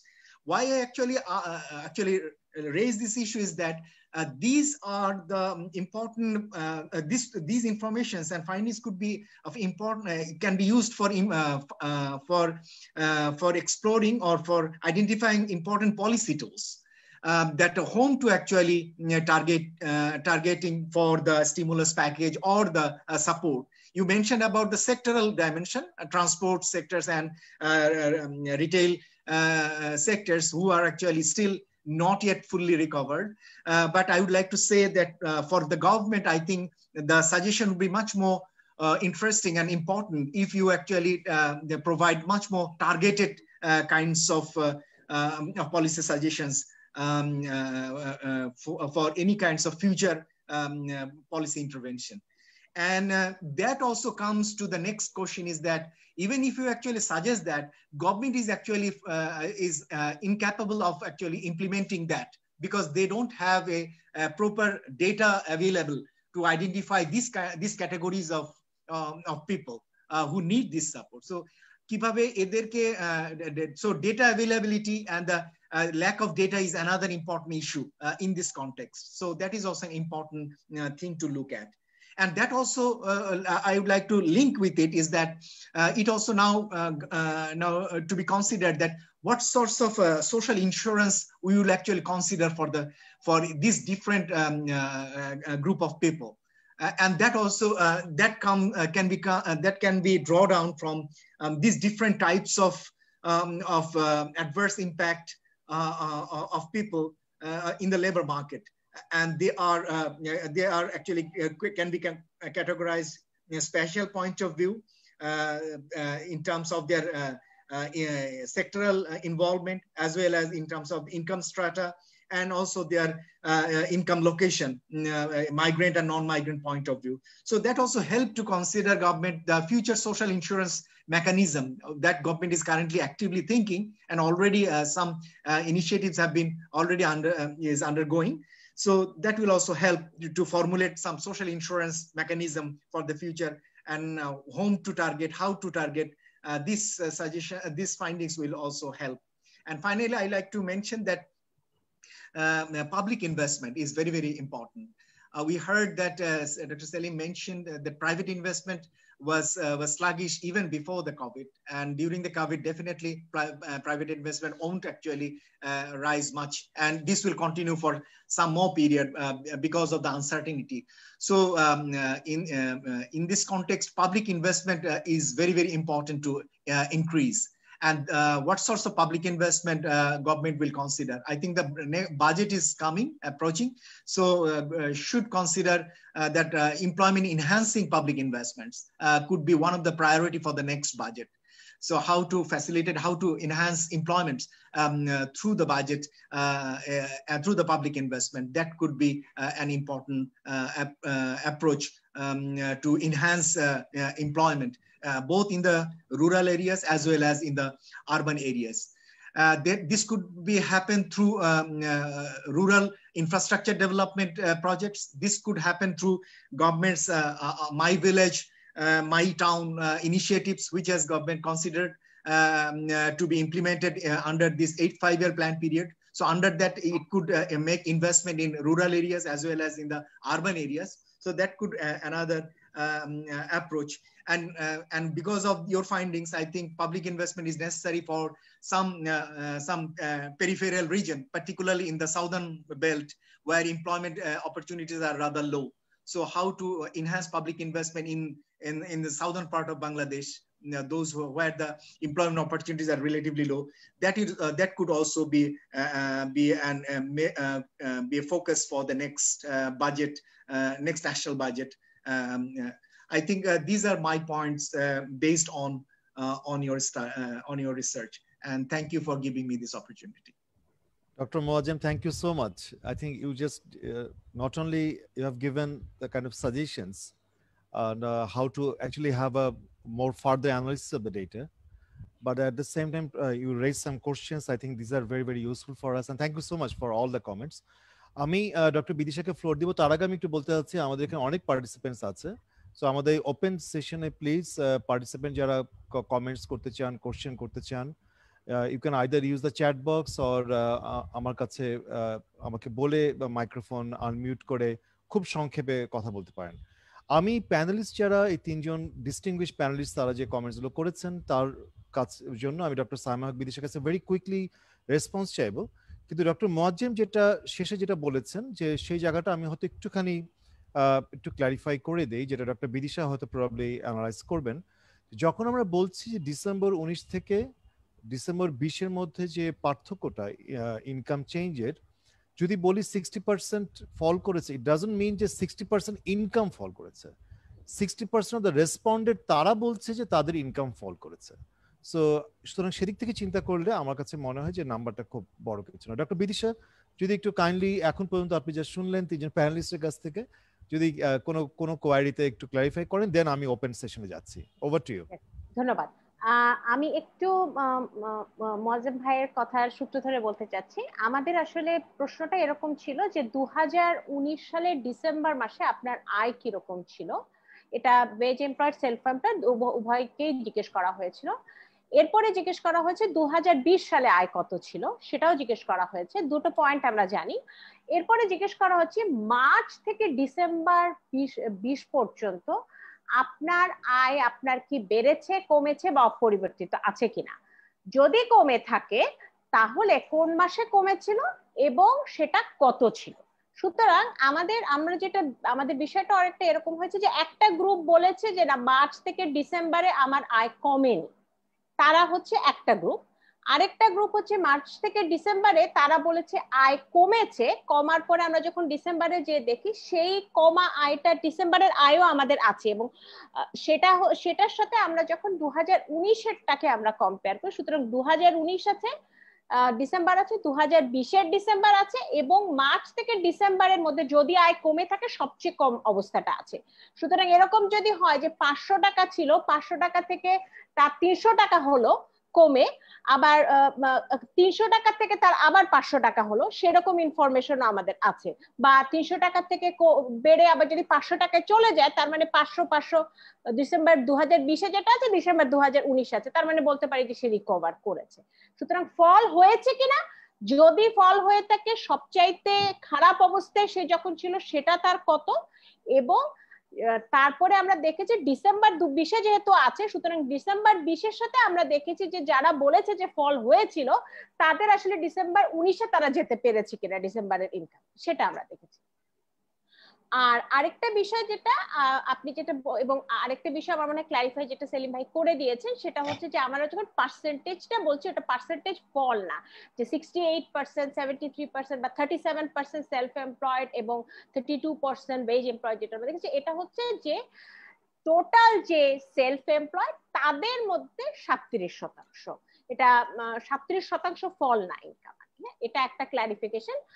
আরেকটা বিষয় হচ্ছে যে একটা ভালো suggestion হচ্ছে যে নন মাইগ্রেন্টদের comparison, এখানে একটু বলে রাখি, সেটা হচ্ছে যে এই সার্ভেতে আমাদের নন মাইগ্রেন্টদের এক্সপেন্ডিচার প্যাটার্নের তথ্য নেই, কিন্তু এই একই ব্যক্তিকে কিন্তু ব্যক্তির তথ্য কিন্তু সানেমের আরেকটা সার্ভেতে হয়েছে, যেটা ফেব্রুয়ারিতে যেটার ডিসেমিনেশন হয়েছে জানুয়ারিতে, সেখানে কিন্তু 5,500 হাউস হোল্ডের মধ্যে সেখানে কিন্তু আবার তাদের এই এক্সপেন্ডিচারের তথ্য আছে। আর এখানে আমাদের মাইগ্রেন্ট হাউস হোল্ডের এক্সপেন্ডিচারের তথ্য আছে, রেমিটেন্স এবং কোন কোন খাতে ব্যয় করেছেন। সুতরাং দুটাকে কম্পেয়ার করার একটা সুযোগ কিন্তু আছে। আমরা আসলে আগের যে সার্ভেটা সেটার সাথে এদেরকে লিঙ্ক করিনি, তবে এটা আমার মনে হয় একটা ভালো সাজেশন, যেটা আমরা কিন্তু করা সম্ভব, এবং এটা করে আমরা হয়তো একটু দেখতে পারি কি ধরনের তথ্য আমরা পাচ্ছি। সুতরাং এই দুটো মনে হয় গুরুত্বপূর্ণ ক্লারিফিকেশন ছিল।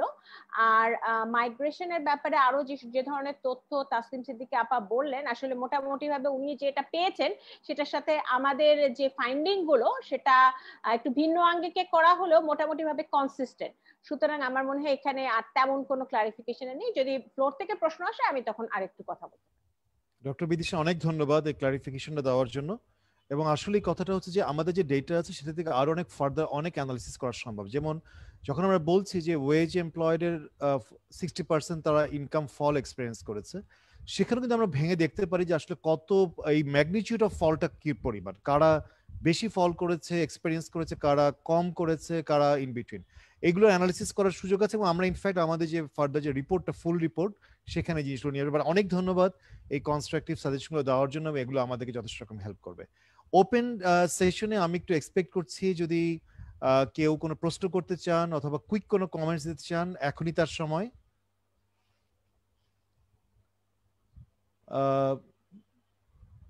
স্যার আমি একটু প্রশ্ন করতে চাই। জি, একটু ছোট্ট করে আপনার পরিচয় দিয়ে আপনি প্রশ্নটা করুন। আমি কামরান সিদ্দিকী বিজনেস স্ট্যান্ডার্ড থেকে বলছি। জি বলুন। আমি একটা প্রশ্ন হচ্ছে, ওখানে যখন সেলফ এমপ্লয়েড এর যে ডেটাটা, ওখানে হোটেল রেস্টুরেন্টের কে সেলফ এমপ্লয়েড এর মধ্যে আনা হয়েছে। তো আমার প্রশ্ন হচ্ছে, হোটেল রেস্টুরেন্টে যারা জব করে বিপুল সংখ্যক তাদের যে স্টাফ আছে, তাদেরকে কি আপনারা ইন্টারভিউ করেন? এরা কি শুধু ওনার, সেই হিসাবে তাদেরকে সেলফ এমপ্লয়েড এর মধ্যে ফেলেছেন? স্টাফ যারা, তারা তো সেলফ এমপ্লয়েড এর মধ্যে আসে নাই, তাহলে কি শুধু ওনারা আসলো কিনা, এটা একটা প্রশ্ন। আর একটা হচ্ছে, এই যাদের আপনারা 3টা ক্যাটাগরিতে ইন্টারভিউ করেছেন, নন মাইগ্রেন্ট, ইন্টারনাল মাইগ্রেন্ট আর ইন্টারন্যাশনাল মাইগ্রেন্ট। ইন্টারন্যাশনাল মাইগ্রেন্ট যারা 273, এটা কি তাদের হাউস হোল্ডের সঙ্গে কথা বলেছেন নাকি সরাসরি মাইগ্রেন্ট যারা বিদেশে আছে তাদের সঙ্গে কথা বলেছেন? এই আমার প্রশ্ন। Thank you. আচ্ছা কামরান সিদ্দিকী, আমি একটু কুইকলি উত্তর দেই এবং হয়তো ডক্টর বিদিশাও অ্যাড করবেন। প্রথম কথা হচ্ছে যে আমরা যে ওয়েজ এমপ্লয়েড এবং সেলফ এমপ্লয়েড দুটো ক্যাটাগরি কিন্তু আমরা সার্ভে করেছি। হোটেল রেস্টুরেন্টে কিন্তু আপনি যেটা বললেন যারা কাজ করে তাদের তাও আছে, অ্যাট দ্য সেম টাইম যারা ওনার, ছোট ছোট রেস্টুরেন্টের ওনার, তারা কিন্তু সেলফ এমপ্লয়েড, তারাও আছে। সুতরাং আপনি হয়তো যদি আমাদের প্রেজেন্টেশনের পুরোটা আমরা অলরেডি শেয়ার করেছি চ্যাট বক্সে, এবং সে যদি দেখেন তাহলে দেখবেন যে হোটেল রেস্টুরেন্টে আপনি যে প্রশ্নটা করলেন সেটা দুটোই আছে। ডক্টর বিদিশা, আপনি যদি একটু কাইন্ডলি অ্যাড করেন। এবং একটা দ্বিতীয় একটা প্রশ্নও ছিল। আচ্ছা, যে বিষয়টা সেটা হচ্ছে যে আমরা আসলে দুভাবে অ্যানালাইসিস করা যায়। একটা করা যায় হচ্ছে কি ধরনের কাজ করছেন, অর্থাৎ আপনি কি ওনার বা এইভাবে দেখা যায়, আর আরেকটা দেখা যায় যে সেক্টর ওয়াইজ। তা আমরা মনে হচ্ছে যে সেক্টর ওয়াইজ আমাদের বাংলাদেশের সাপেক্ষে হয়তো ইনফরমেশনটা আরেকটু মোর অর্থবহ হয়। এবং এখানে আমরা বিভিন্ন যে সেক্টর গুলোর মধ্যে আপনার হোটেল রেস্টুরেন্টে অনেকে আছে যে একটা মুদির দোকান আছে, হ্যাঁ, ছোট একটা হোটেল আছে, মানে একটা ছাপড়া হোটেলটাও কিন্তু একটা হোটেল, হ্যাঁ, সেটার ওনার সে হচ্ছে সেলফ এমপ্লয়েড, আর ওই হোটেলটাতে যে কাজ করছে সে ওই হোটেল সেক্টরেই কাজ করছে কিন্তু সে ওয়েজ এমপ্লয়েড। সুতরাং এরা দুটো গ্রুপই কিন্তু আছে। আর প্রশ্নটা আমরা আসলে ফার্ম লেভেলে কিন্তু করি, প্রশ্নটা করেছি হাউস হোল্ড লেভেলে। সুতরাং হাউস হোল্ডকে যে আমরা জিজ্ঞেস করেছি, আমাদের যাদের তথ্য আছে তাদেরকে আমরা জিজ্ঞেস করেছি ফোনে যে আচ্ছা আপনি কোথায় কাজ করেন? হ্যাঁ, আমি একটা হোটেলে কাজ করি, হোটেলটা ওন করি বা আমার হোটেল আছে একটা। আবার কেউ বলেছে যে না, আমি হোটেলে ওন করি না, আমি হোটেলের একজন চা দেই বা এরকম কিছু। সুতরাং তাদের এইভাবে আমরা তথ্যটা পেয়েছি। সুতরাং তারা দুইটা গ্রুপই আছে, সংখ্যা হয়তো ভিন্ন হতে পারে কিন্তু দুটো গ্রুপে আছে। আর দ্বিতীয় যেটা সেটা হচ্ছে ইন্টারন্যাশনাল মাইগ্রেন্টদের আমরা আসলে হাউস হোল্ড, এই জন্য স্লাইডের শুরু দিকে আমরা যেটা বলেছি সেটা হচ্ছে যে প্রশ্নগুলো একটু ভিন্ন মাইগ্রেন্ট আর নন মাইগ্রেন্ট সেকশনে। তার কারণ হচ্ছে যে আমরা হাউস হোল্ডকে যখন আমরা হাউস হোল্ড যার কাছে ফোন নাম্বারটা আছে তাদেরকে আমরা জিজ্ঞেস করেছি যে আপনার এখানে কি কোনো মেম্বার কি আছে যারা এই খানাতে এখন অন্য কোথাও মাইগ্রেট করেছেন, অভিবাসন করেছেন? তারা যদি বলেন তাহলে তাদের সম্পর্কে আপনারা কিছু তথ্য দেন, তারা কোন দেশে আছেন বা তারা ঢাকায় আছেন কিনা, তারা কি রেমিটেন্স পাঠাচ্ছেন কিনা, তাদের কাজ কি চলে গেছে কিনা, এইভাবে আমরা তথ্যটা পেয়েছি। ধন্যবাদ doctor Bidisha. I hope Kamran Siddiqui you got your answer. যদি এরপরে যদি কোনো ক্লারিফিকেশন থাকে ডেফিনেটলি আমরা ওভার দ্য ফোন হয়তো পরে আমরা ব্যাখ্যা করতে পারবো। আমি আর কোনো কি প্রশ্ন দেখছি? একটা প্রশ্ন, হ্যাঁ মিস্টার সালে করতে, এম এস সালে, একটু প্রশ্নটা যদি করেন আপনি আনমিউট করে।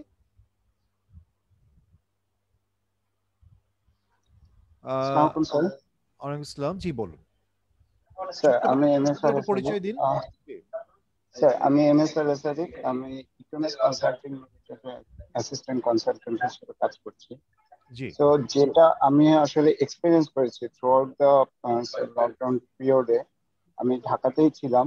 তো অবভিয়াসলি আমরা হোমওয়ার্কের মতো ফ্যাসিলিটিস পেয়েছি, বাট যেটা দেখেছি যে আমার সারাউন্ডিংসে আগে হয়তো একজন শপকিপার, সে হয়তো একটা দোকানে হচ্ছে যে মান্থলি একটা সাবস্ক্রিপশন দিয়ে সে সেলিং করতো বিভিন্ন টাইপসের গুডস, কিন্তু দেখা যাচ্ছে যে লকডাউনের পিরিয়ডটাতে হয়তো সে ওই জিনিসটা অ্যাফোর্ড করতে পারছে না, বিধায় সে হচ্ছে যে ইমিডিয়েট রিকভারি বা যেটাই হোক অ্যাডজাস্টমেন্ট হিসেবে সে হয়তো স্ট্রিট শপ বা এই ধরনের যেই শিফটিংটা, সেটাতে সে অ্যাডজাস্টমেন্ট করে নিচ্ছে। সো আমরা কি স্যার লার্জার ব্রড অ্যাসপেক্টে এই জিনিসটা কি কোনোভাবে তুলে ধরতে পারি কিনা? আমি মিস্টার সালে, আমি জানি না আপনার প্রশ্নটা খুব পরিষ্কারভাবে বুঝতে পেরেছি কিনা, কারণ আপনার একটু ব্যাকগ্রাউন্ড নয়েজ হচ্ছিল। মানে আপনি কি বলতে চাচ্ছেন যে ইনফর্মাল সেক্টরের যে অ্যাডজাস্টমেন্ট সেটা উঠে এসেছে কিনা প্রশ্নটা? কাজ পরিবর্তনের ইনফর্মাল সেক্টরে স্যার এই জিনিসটা ফ্রিকোয়েন্টলি হয় যে একজন একটা প্রফেশনে সার্টেন পিরিয়ড অফ টাইম থাকে, দেখা যাচ্ছে যে তার যে রেজিলিয়েন্সিটা আছে সেটা সে লিমিটটা ক্রস করার কারণে ক্রাইসিস সিচুয়েশনে দেখা যাচ্ছে যে সে অন্য আরেকটা ওয়ার্কিং অ্যাক্টিভিটিতে সে ইনভলভ হচ্ছে, সেই জিনিসটার কথা বলছেন। আচ্ছা, ডক্টর বিদিশা, আমাদের প্রশ্নটা যেটা ছিল, আমরা জিজ্ঞেস করেছি কি কি ধরনের সমস্যার সম্মুখীন হয়েছিল, এবং এখানে আমি যেটা বলবো যে প্রফেশন চেঞ্জ করার একটা তথ্য কিন্তু আমরা পেয়েছি যে ওয়েজ এমপ্লয়েড যারা মজুরিযুক্ত কাজে যারা রয়েছে তাদের 5.5% তারা কিন্তু বলেছে যে তারা কাজ পরিবর্তন করেছিল। তো কাজ পরিবর্তন করেছিল, এবং এই কাজ পরিবর্তনের বিষয়টা আপনি যেটা বলেন আমি সেটা যদি একটু লিঙ্ক করি, অনেক ক্ষেত্রেই কিন্তু যেটা হয়েছে যে একজন হয়তো শাড়ির বিজনেস করতো, শাড়ির বিজনেসটা হয়তো ভালো কাজ হয়নি, সুতরাং সে হয়তো তখন অন্য একটা বিজনেসে পেশায় চলে গেছে। সুতরাং এই যে ইনফর্মাল সেক্টরে এই যে অ্যাডজাস্টমেন্টের বিষয়টা কিছুটা আমি যেটা বলবো সেটা হচ্ছে আমাদের যে প্রফেশন চেঞ্জের যে বিষয়টা, সেটাতে আমার মনে হয় যে আমাদের রিফ্লেক্টেড হয়েছে। ধন্যবাদ ডক্টর বিদিশা। আমি এরপরে যদি আর কোনো প্রশ্ন থাকে। আমি ইকবাল আহসান বলছি, চ্যানেল 24 এর রিপোর্টার। স্যার শুনতে পাচ্ছেন আমাকে? অবশ্যই শুনতে পাচ্ছি, আপনি বলুন। আমার ছোট একটা প্রশ্ন ছিল যে আপনাদের যে রিসার্চে বের হয়ে এসেছে 20% ইন্টারন্যাশনাল মাইগ্রেন্টস তাদের কোভিড এর কারণে চাকরি হারিয়েছেন। তো আমার প্রশ্ন হচ্ছে স্যার, কোভিড এর পর থেকে আমরা যদি রেমিটেন্স ইনফ্লোটা দেখি, এটার ইম্প্যাক্ট কিন্তু ওইভাবে ওটার উপর পড়েছে বলে আমরা বলতে পারি না। তো এই ইম্প্যাক্টটা কি সামনের দিনগুলোতে পড়ার কোনো সম্ভাবনা আছে? এই যে রেমিটেন্স ইম্প্যাক্ট পড়লো না চাকরি হারানোর পরেও, সেটার কি নতুন কোনো ফাইন্ডিংস আপনার চোখে ধরা পড়েছে কিনা?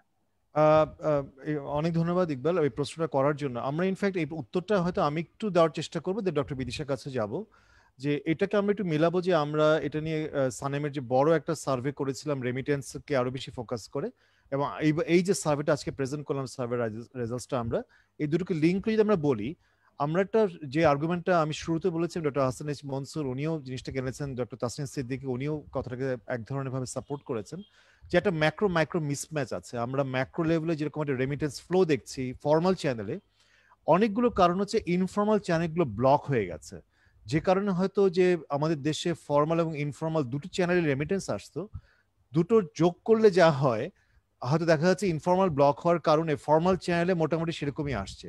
সুতরাং টোটাল রেমিটেন্স যে খুব বেশি বেড়েছে সেটা নিয়ে হয়তো একটা প্রশ্ন থাকতে পারে। আমরা হয়তো আর্গু করবো যে এই জায়গাটা হয়তো টোটাল রেমিটেন্স বাড়েনি।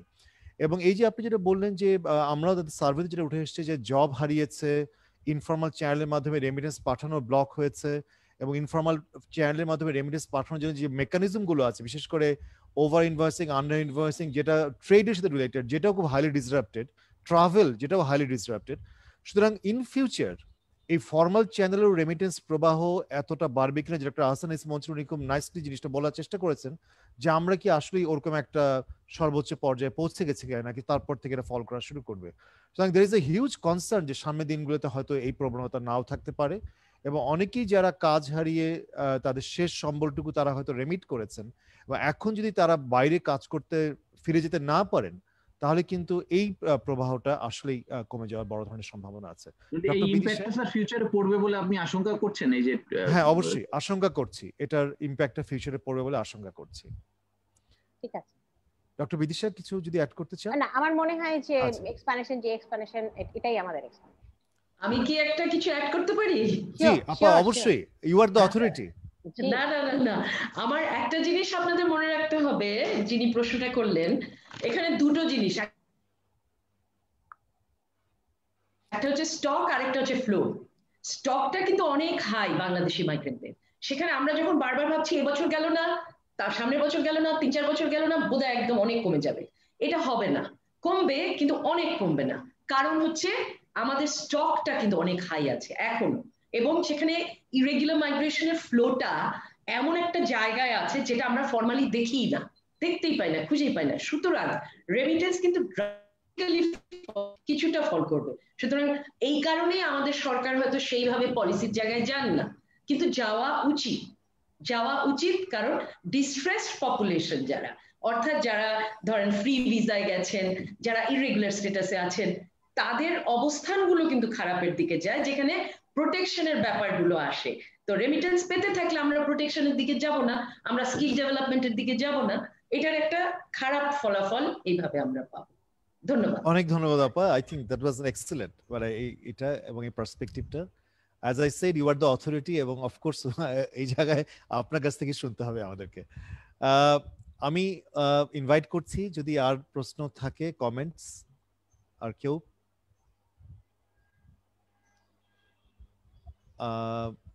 আমার মনে হয় আমি সেরকম দেখছি না। সেক্ষেত্রে আমি এখন, it will be my pleasure to invite Mr. Tuomo, and I'm not sure whether you could follow the discussion because most of us actually talked in Bengali, but I know that by now we have a good understanding of how we speak, and probably you also have someone who is assisting you. So Mr. Tuomo, would you like to share your views please at this moment as the special guest of this event? Thank you, and it's been a very rich discussion which indeed has brought quite a lot of important issues in the forefront. And I think first of all you have established very clearly what the situation is, right? That there is a tremendous shock to the economy, and that both in terms of internal return migration and also in terms of the overseas migration, there is a major impact to the labor market and to the livelihoods of these workers. And I think the one thing that is important to continue to reflect is that even if we all wish for a job-rich and a quality recovery, the global markets and the global labor markets in particular, and also the consumption and trade continues to be unpredictable, right? So, when we look forward and we look at what are the kind of measures that should be invested in, we do need to take that into account, that the recovery is still tentative, and that we cannot see all the way until the end of this year or even a couple of years to come. And so this is something that is important to reflect in terms of the policies and programs and initiatives that should be there. I think it's also come very clear that the issues around social protection and issues around how to target social protection, be it from formal sector workers who have lost their jobs or retrenched, or be it the various welfare programs that exist in terms of informality of work, there's a lot of stress on these systems. And it has revealed that more needs to be done to come together under a comprehensive type of an approach to social protection. And we heard quite a lot about how the internal return migrants, you know, this duality of urban rural, and how during the times of shock, you know, this becomes one of the safeguards for workers to go back to the rural areas and to live from there. But also that is something that if that happens for a long period of time, it starts to drain the household's productive assets, such as animals and other, and that there has to be a continuing look into how long these crises will prevail and how long you know, that type of social protection, family-based, household-based social protection network and system can really support, in order not to backtrack in terms of the tremendous advances that Bangladesh has made in terms of addressing generally poverty. And I don't think that we are yet there, right? I think there is recovery. I think we see return to work in many ways and many sectors. And the study was interesting in terms of looking at some specific sectors and highlighting that these sectors may require some specific attention to, such as construction and services and so forth. But there is return. Now the question is that return a total return? Is that return to the similar or the same kind of situation in terms of employment? Is there going to continue to be underemployment? Is there going to continue to be less hours of work? And how does that recovery affect the hundreds of thousands of workers who support the formal sectors, but who are part of the informal economy around you know, industrial districts and so forth? So I think that type of continuing attention to be better on the pulse of the return to work and recovery continues to be important, so that if there are any future shocks and if there are some temporary setbacks to this recovery, that can be factored in to the initiatives of the industries and the government vis-a-vis social protection. Then it was also mentioned that the carrying force of the SMEs and cottage industries, and particularly the informal SMEs, continues to require attention. I mean, we heard before that some of these SMEs are not able to access stimulus packages and funds perhaps because of their informality, and because of the fact that they're not easily bankable, and they don't have the credentials to actually access that type of systems. So I think the continuing pursuit to suggest measures to assist businesses that can be formal, to formalize some way, and to find some help systems for them to be able to access financing in times of crisis continues to be very important. Of course, this is not for basic livelihoods. This is for some type of a formal business that is able to remain and perhaps grow. One of the main issue that you were discussing is the labor migration governance, right? From a more formal perspective. And I think there continues to be a lot of attention in terms of coming together with some type of practical approach to reintegration of migrant workers who are coming particularly from the overseas markets. And there is a continuing interest to invest in quality migration as the labor markets will recover, hopefully. And while that is unpredictable, I think in the government eight-year plan and in the 10-point plan, you know, there is some directions on how to improve on the totality of the labor migration system. And I think that continues to be an extremely important area of work.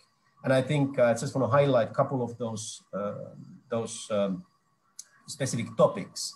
One of them is, of course, the continuing pursuit to upskill and to ensure that the migrants who are currently on hold or who wish to re-migrate at a certain point of time, that they do from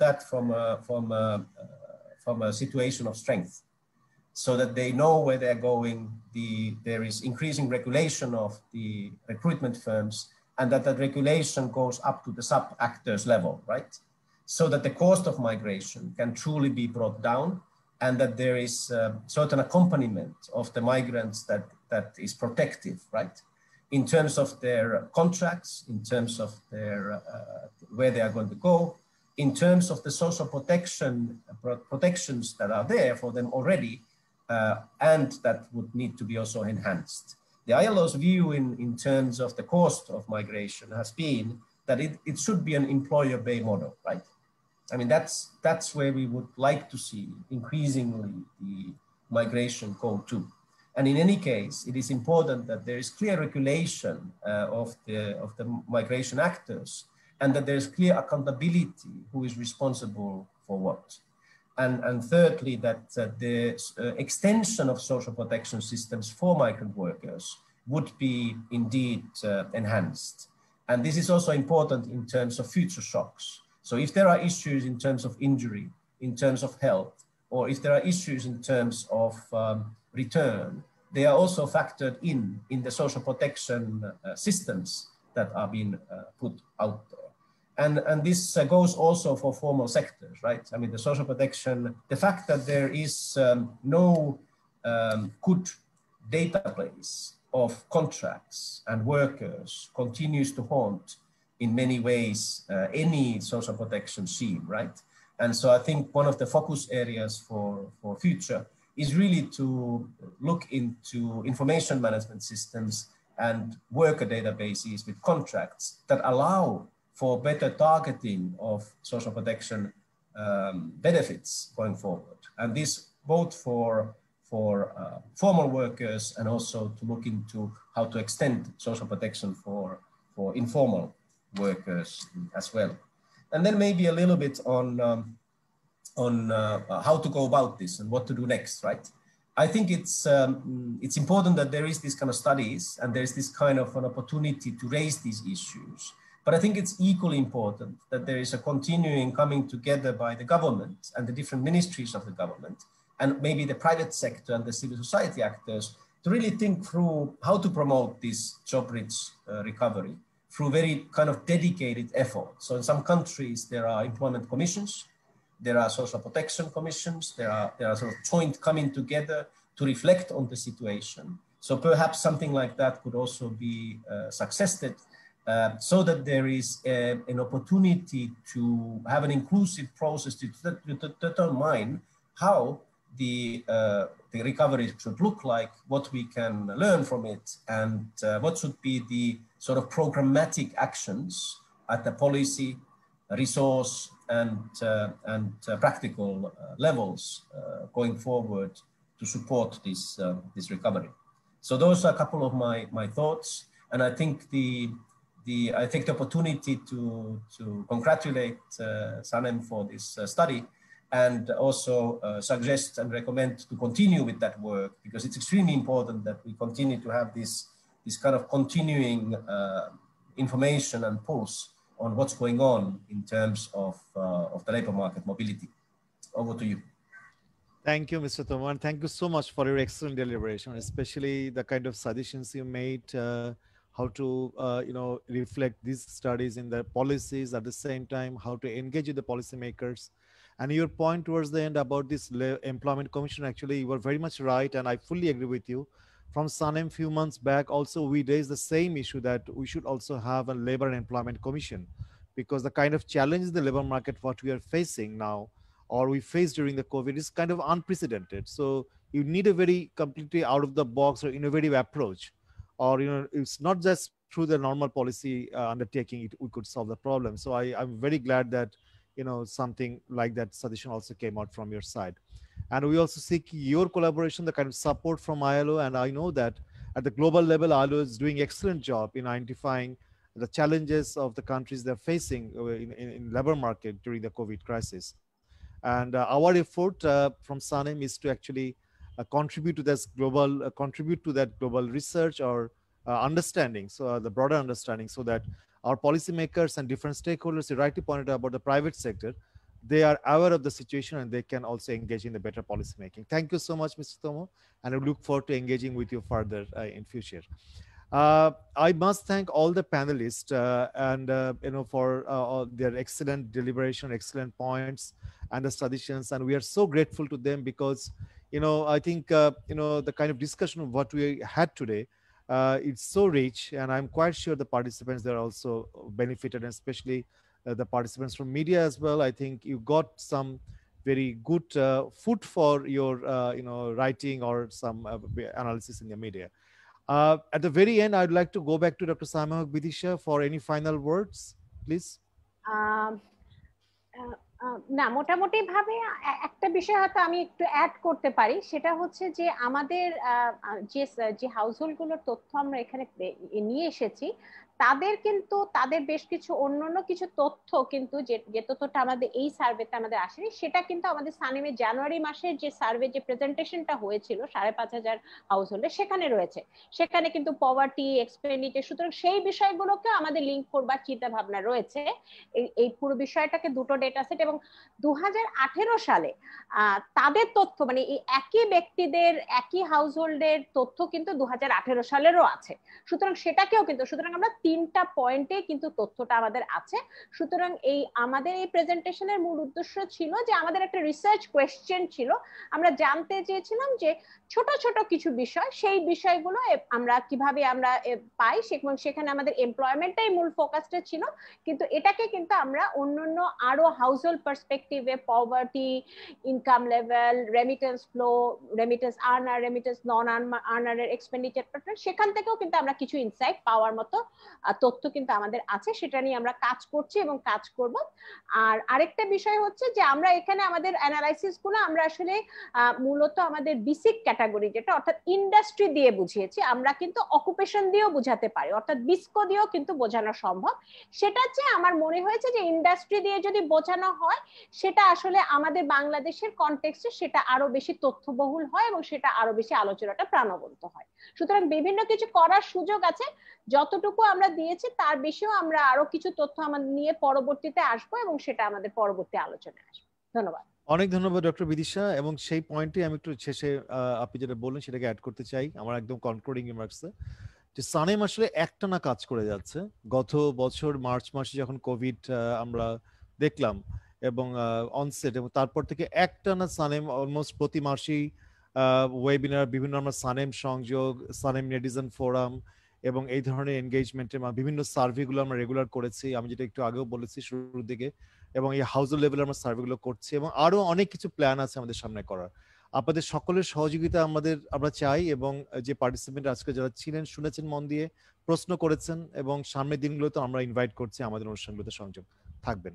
এবং আমি আবারও ধন্যবাদ দিচ্ছি, I am thanking so much the panelist as well as Mr. Tuomo for your valuable time and the kind of interaction we had throughout this session. So with this, I'd like to conclude this session, and I welcome you all to the next SANEM program in the future, sometime in the future. Thank you. Thank you so much. Thank you.